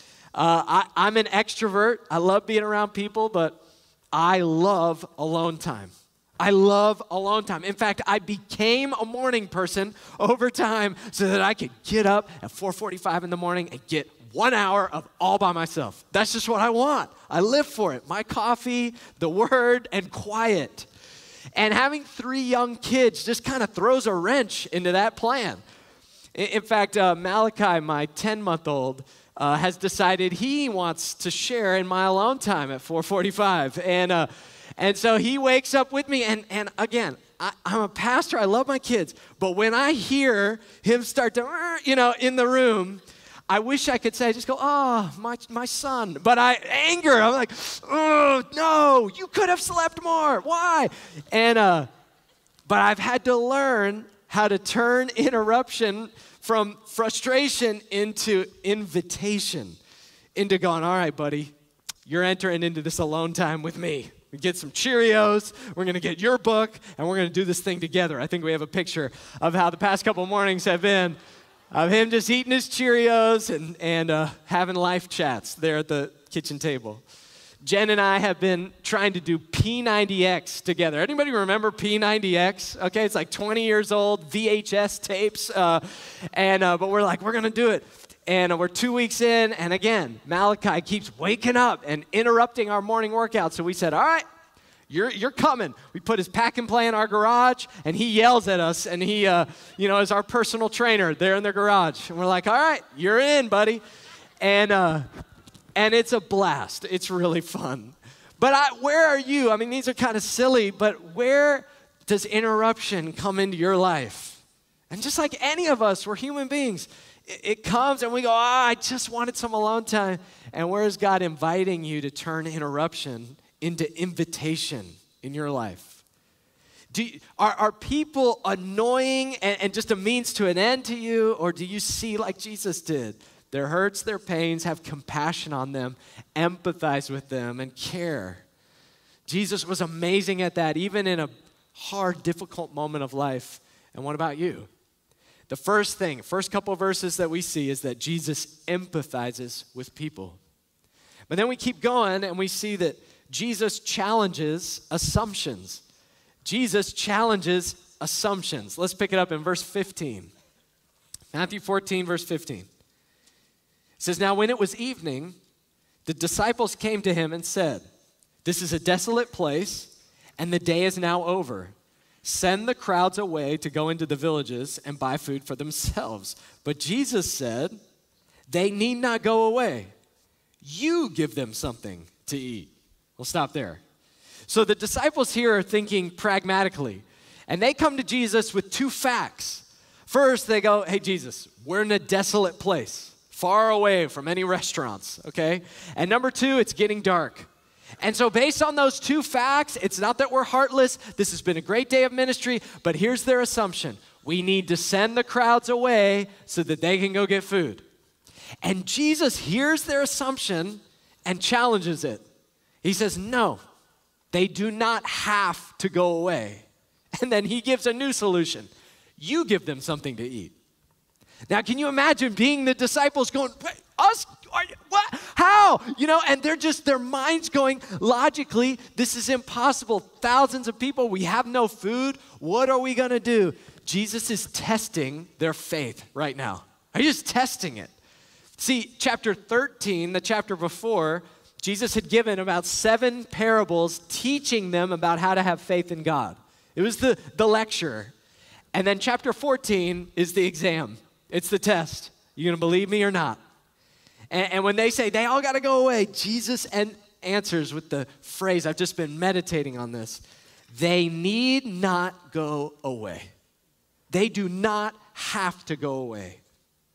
Charles Spurgeon, who's the famous British preacher from the 1800s, had a whole sermon that he devoted just to that phrase. They need not go away. And the more that I've thought about it, the more profound that phrase becomes. Because here's the takeaway. With God, our assumptions that we have about people, the statistics and stereotypes that we have in life, they don't have to become reality. Why? Because our God can do the impossible. Our stereotypes, statistics, assumptions don't have to become reality because our God can do the impossible. I thought about my dad, who I've talked about him a lot. But my dad grew up in a family with no dad. My dad's dad died in a car accident when he was a couple months old. So my dad, he was the youngest of 4 kids. His mom never remarried. Grew up in a single-parent household like many of you. And, it didn't hit me until later in life, some of the statistics that come out about kids that are raised in a home with no dad. In fact, I looked them up this week from the National Fatherhood Initiative. It said that those who have an absent father are in greater risk of growing up in poverty. They're more likely to commit a crime and go to prison. They're more likely to abuse drugs and alcohol. They're more likely to suffer obesity, to drop out of school. They're more likely to get a divorce and then become an absent father themselves. And those are the statistics many of us know. That is a way that those who grow up without a dad can go. And then I thought about how my dad has raised us. So there was a way he could have gone, and it was as though God said, no, you're going to go my way. You're going to go my way. Well, my dad, been married to my mom, been faithful to her for over 30 years. That he raised 5 kids who are very imperfect but are walking with Jesus. That he finished school and actually got his MBA.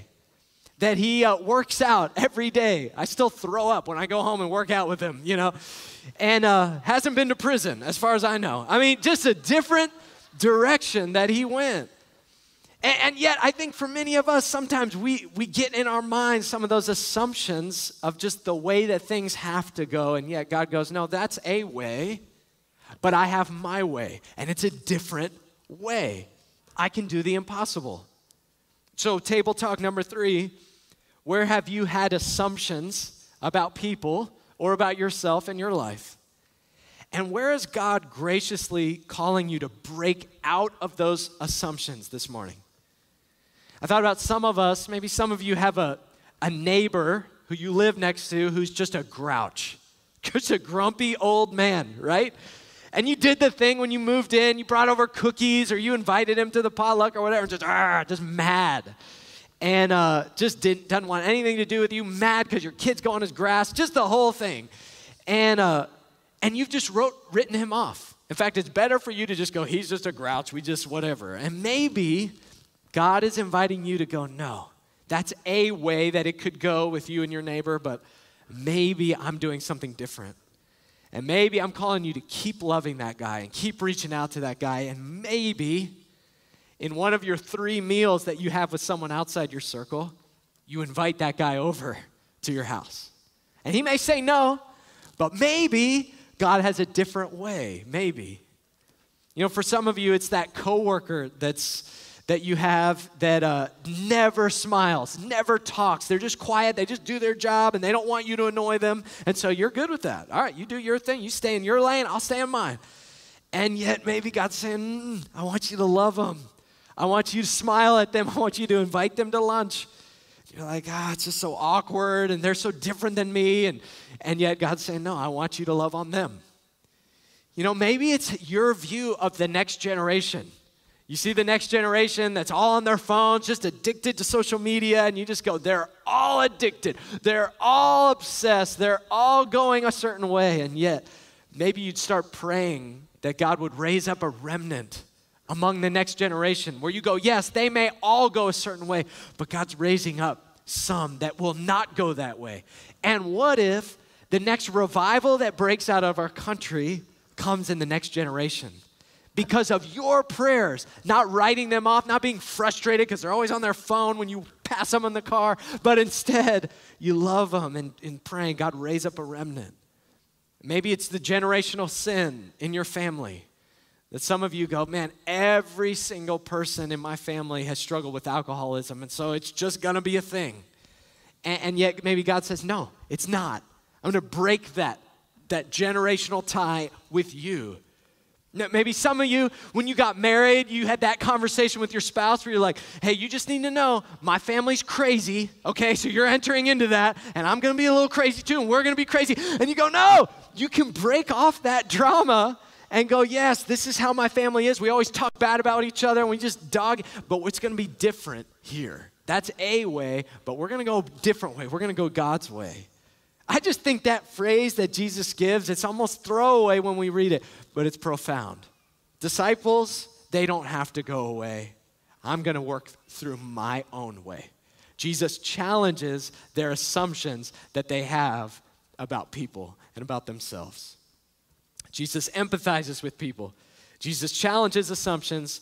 And then number 3, the third thing we see Jesus do is Jesus multiplies what we only have. Jesus multiplies what we only have. Let's read the rest. We're going to start in verse 17. It says, then they, the disciples, said to Jesus, we only have 5 loaves here and 2 fish. And he said, bring them here to me. Then Jesus ordered the crowds to sit down on the grass. And taking the 5 loaves and the 2 fish, he looked up to heaven and said a blessing.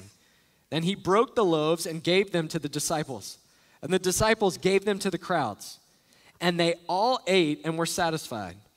And they took up 12 baskets full of the broken pieces left over.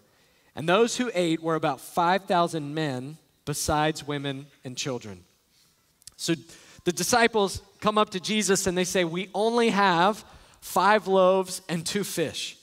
And we actually learn in John chapter 6 that this wasn't even theirs. They took it from a little boy who brought the 5 loaves and 2 fish. And yet Jesus looks at that and he says, I can do that. I can work with that. And Jesus takes it and he blesses it and he has everyone sit down. And then he breaks the bread, which is kind of a nod to the Lord's Supper. And then he begins to pass it out. And as he passes it out, it begins to multiply. And we learn that these thousands of people, it was 5,000 men, but it was probably more like 15 to 20,000 people with women and children not only eat, but they're satisfied. They're full based on the multiplication that happens as Jesus spreads this out. And not only that, but there's 12 baskets full left over after. Here's the takeaway. Jesus can use what we only have, no matter how small it is. He can use it. No matter how small the offering is, he can use it. When we trust Jesus with our simple obedience, he can multiply that. I thought about in 2020, I was living up in Tennessee and I was a youth pastor. And I was so excited because I had worked it out with this guy named Matthew, who's a college student at Texas A&M, so he's a good dude. And he was going to be our intern for the year. And we were going to pay him. It was going to be great. And then pandemic hits, and our church cuts all discretionary spending and says, we're not paying for interns. And I'm like, no.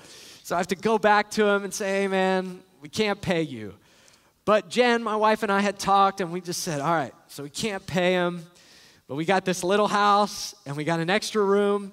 We got this 10-month-old baby that we're still figuring out how to, keep her alive. But if he wants, he can come and live with us. And we were living kind of paycheck to paycheck at the time, so it was going to be a financial cost, but we just thought, all right, we'll just offer. So I call him up, say, hey, man, bad news. We can't pay you anything over the summer. But if you still want to come, you can live with us for free. If you're down to live with an 8-month-old. And he said, I'm in. Let's do it. And so we hung up the phone and kind of with fear and trepidation, we're like, all right, let's do it. And he comes up, and I look back on that summer as one of the most transformative summers, not only of my life, but of that student ministry. Matthew, this guy came in, and it just exploded. And in the midst of pandemic, we're hanging out outside, doing stuff on a farm. We're just having a blast. And our student ministry changed. Not only that, Matthew went back to college and met a girl, and they got married, and he invited me to actually perform the wedding, which I got to marry them, which was amazing. Then he and his wife moved up to Tennessee, and we got to do life with them. And then now he's a youth pastor in the Dallas area, and he invited me up a couple months ago to speak at his youth event. And just yesterday, I was on the phone with him for a few hours, just catching up, and he's one of my closest friends. And I just think, wow, what seemed like such a negative, we can't pay you, ended up turning out to this opportunity for me to offer, Jen and I, to offer a simple obedience of this is all we have, and yet if you're willing, then here's what we've got. And God ended up using that beyond what I could have ever dreamed, multiplying it in my life and his. So what do you only have right now that God may be wanting to multiply for his purposes? Table talk number 4. When was a time, ask this in your group, when was a time when you sacrificed something that you only had out of simple obedience? And what happened with that? Is there anything that you only have right now that God may be wanting to multiply for his purposes? I thought oftentimes we'll flip this phrase. So I only have, but I will be obedient. We'll flip it and use it as an excuse. If I only had, then I would obey. How many of us have done that? If I only had more money, then I could provide meals for other people to come over to my house. Then I would. Maybe one day when I have more money. And God's saying, no. What if you said, I only have enough money to invite one person over? But out of obedience, I'm going to do it. And we're going to eat pizza. Maybe your excuse is, if I only had a bigger house, then I would have people living with me. And yet maybe some of us would say, man, I only have a little house with a little room, but I can let one person come and stay who's in need of a place. Maybe you would say, if I only had more knowledge, then I would be a small group leader or serve with the high school ministry or junior high. But I only have a little knowledge. So maybe I only have a little, but I'm willing, and I'll step in. Maybe some of you would say, and relating even to this series, some of you, your lives are so crazy. And you go, if I only had a little more margin in my life, a little more time, if only the kids weren't doing so many activities, then we would sit down and actually have a meal together. And yet maybe God's inviting you to say, hey, I only have 20 minutes, and it's late, But in that 20 minutes, I'm going to gather up the family. We're going to sit down together. You know, maybe you'd say, if I only had more energy or more strength or better health, then I would serve God. Then I would worship. And yet some of you, many of you, who I know in here right now, have said, I only have a little energy and I only have a little strength, but I will worship right now. See, God loves only have. God uses only have. God multiplies only have in ways you won't be able to see until heaven. Some of you with the little strength that you have lifting your hands in worship ministers to someone sitting behind you you don't even know, and you won't know until glory. And yet God's using it. Some of you, the ways you provided for people, it's so little, it's so meaningless to you, but in heaven's economy, God's using it for his purposes. Will you trust Jesus with the simple obedience in your life? Because he can multiply whatever that thing is. He can. We see Jesus empathize with people. We see Jesus challenge assumptions. We see Jesus multiply what we only have. And all three of these things are amazing principles that we get from this text. Jesus is just amazing. And yet there's something under this parable that I think is roaring, or under this miracle that's roaring if we zoom out and we look at it. And it's the conclusion that I want to spend the rest of our time with, and it's this. It's that Jesus restores our soul. Jesus restores our soul. We kind of flew over it, but in Matthew chapter 14, verse 19, the first half, Jesus does something really unique. That again, we normally just fly over it, but think about it. Matthew 14:19 says, then he, Jesus, ordered the crowds to sit down on the grass. Jesus ordered the crowds to sit down on the grass. And it hit me, you know, when I read that, Jesus didn't have to make them sit down. Jesus could, I don't know if you've ever been in a potluck where there's a bunch of people around, there's grilling, there's a lot serving line, people are standing up, talking, watching TV, you're just kind of mingling. And yet Jesus stopped everything and he said, no, everybody sit down. He didn't just encourage it, he ordered it. And I think this was on purpose. I think Jesus had in mind what David wrote in Psalm 23 that many of us know. Think about what David wrote. David says, Psalm 23, the Lord is my shepherd, I shall not want. He makes me lie down in green pastures. He leads me beside still waters. And then it ends, he restores my soul. See, Jesus is not just going, all right, disciples, you ready? I'm going to blow their minds, and I'm going to feed this whole thing, and everyone's going to go crazy. He's going, no. Yes, that's going to happen. But even more than that, I don't just want to feed them for a few hours and restore them physically. I want to restore their soul. I want to be their good shepherd. And I want to do what no other human being can do. I want to restore their soul. I don't want this just to be a transactional meal. I want this to be a transformational moment. You know, I thought about when we sit around the table with our families. And some of us, we just read the statistic, if you've been here the past couple of weeks, Jim has mentioned that only 30% of families in America sit down and eat together regularly. And some of you grew up in families where you did this regularly, others of you didn't. But in my small group last week, we just went around and said, hey, how many of you was this actually a regular thing? And about half and half. And for the people where it wasn't, there was all kinds of pragmatic reasons why they didn't. Man, we were a real sporty family. We were always out and about. You know, practice was late, or we were going here or driving across town, and so we just kind of grabbed something on the way. Others, it was, hey, we loved watching our reality TV shows or watching sports, and so we'd gather up in the living room, and that's where we would do it.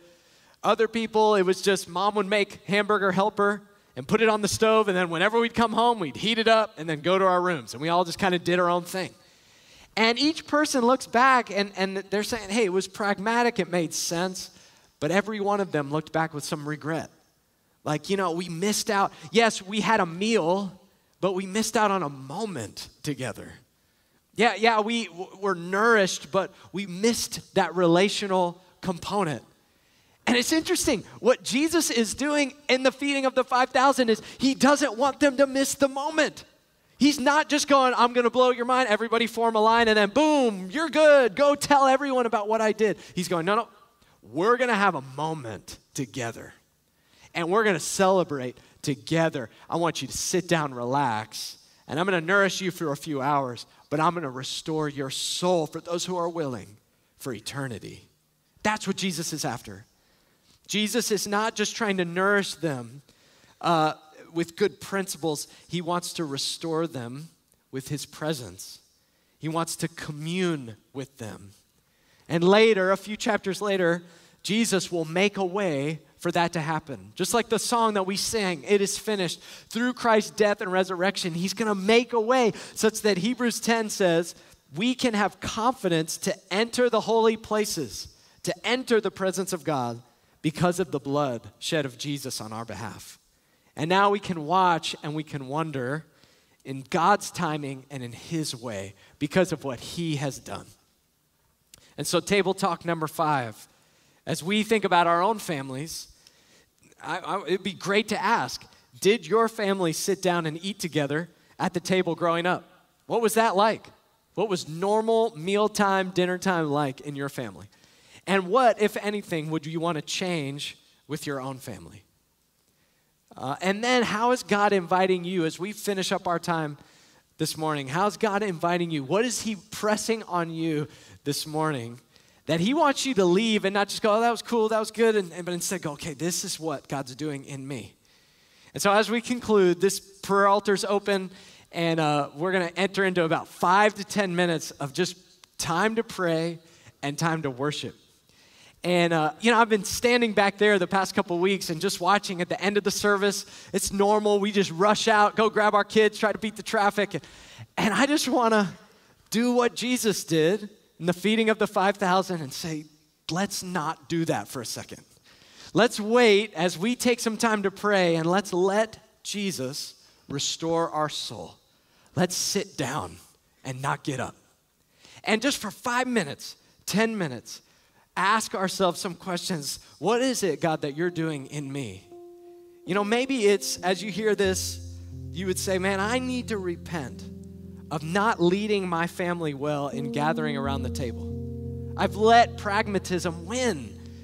And it's not wrong to run to practices, to watch a show, to do any of that. But if our meal times become just about the meal and we miss the moment, we're going to regret it. And maybe God's saying, let's repent, let's do something different. Maybe you need to pray about how to turn interruption into invitation in your life. The very people that are frustrating you because they interrupt, how can you invite them in? Maybe you've walked into this room with pain and you're enduring this service, but you've got pain in your mental health or physical or with a relational pain or something with your kids. And Jesus empathizes with that pain. He says in Matthew 11, come to me, all who are weary and heavy laden, and I promise I will give you rest. Maybe you're here this morning because you're supposed to bring that to the prayer altar and say, God, I just bring this to you again and again and again and again and again. But today, I'm going to bring this offering to you again. Maybe it's you need Jesus to restore your soul, that you're tired and exhausted and you need the rest that's found in him. Maybe God's calling some of you to lay Isaac on the altar, to put the thing, whether it was football for me my senior year, or someone that you fear more than God in your life, or some dream that your family's being destroyed as you try to uphold this dream, as you try to chase this in your life. And God is saying, are you willing to put that thing on the altar, to fear me more than that boss, more than that person, more than that career? Are you willing to sacrifice it? And maybe you're supposed to come up to this altar and go, God, whether you take it away or not, you're my God, not this thing. Or maybe that's why God has you here today. Maybe some of you, you're actually here this morning because God's saying it's time to cross over the line. It's time to become a Christian. Like no more playing the game, No more just saying the talk, okay, honey, I'll whatever. I'm in. I am in. I am all in. In fact, we're about to do 25 baptisms right after this service, right out there. And some of you, if you want to stay and celebrate, some of you, though, you didn't bring a change of clothes. It doesn't matter. You're going, I got to get in that water. I got to tell everyone, I'm in. I'm in. And maybe you would even get baptized this afternoon. What is it for you? We're going to spend the next 5 minutes just praying. Allow God to speak to you. The prayer altar's open. If you want someone to speak to you, cup your hands. Otherwise, we'll leave you alone. Father, we commit our lives to you. We love you. Feed the 5,000 in our lives. Do whatever you want to do. In Jesus' name, amen. Would you come and pray? This altar is open.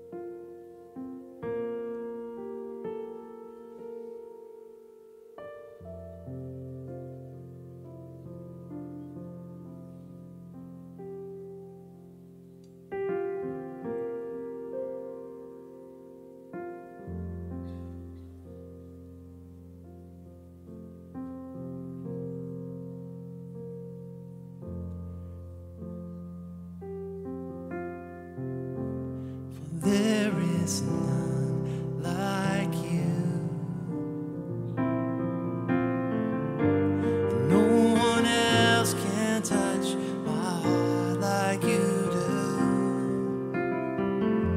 And I could search for all eternity long and find that there is none like you.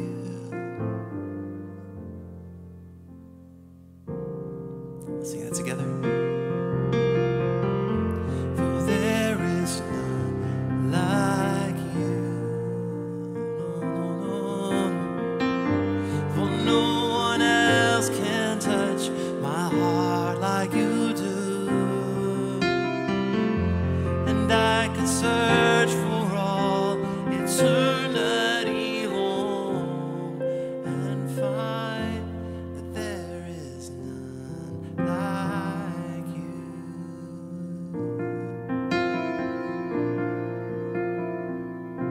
Yeah, let's stand together this morning. Lord Jesus, we just ask you to restore us, make us new. For there's truly no one like you. Here we go, sing it out.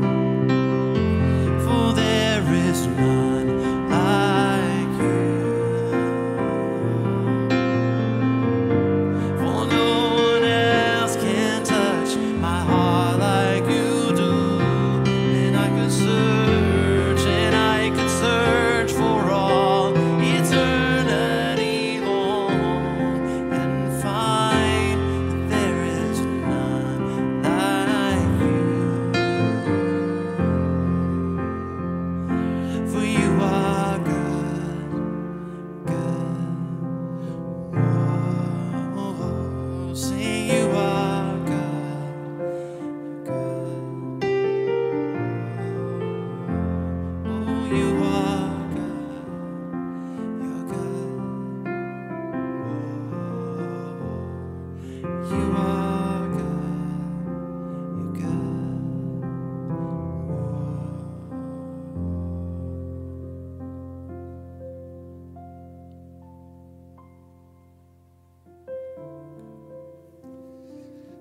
I don't know about you, but I think God has redeemed April the 14th.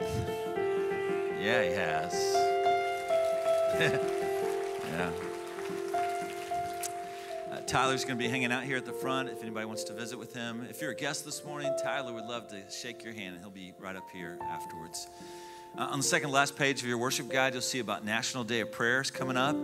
Every year, we gather with other churches to pray for our city and nation.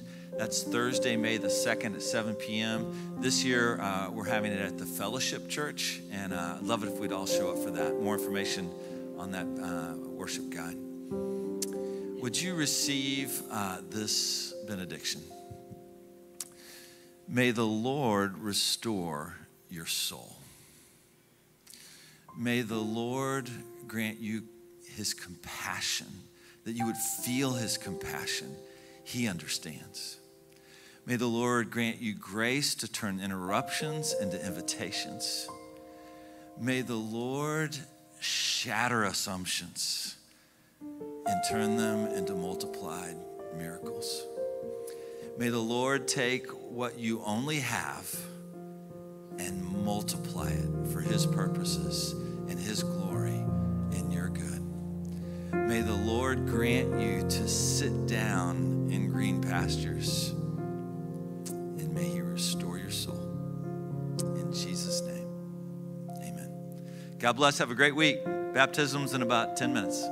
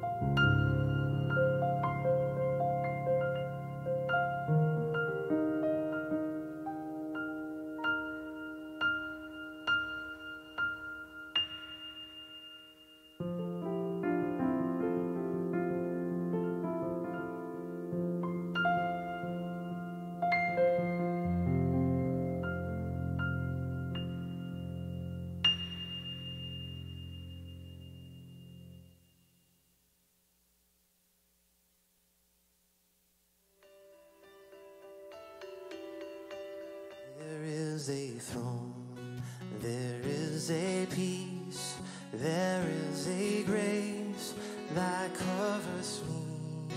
There is a king, there is a throne,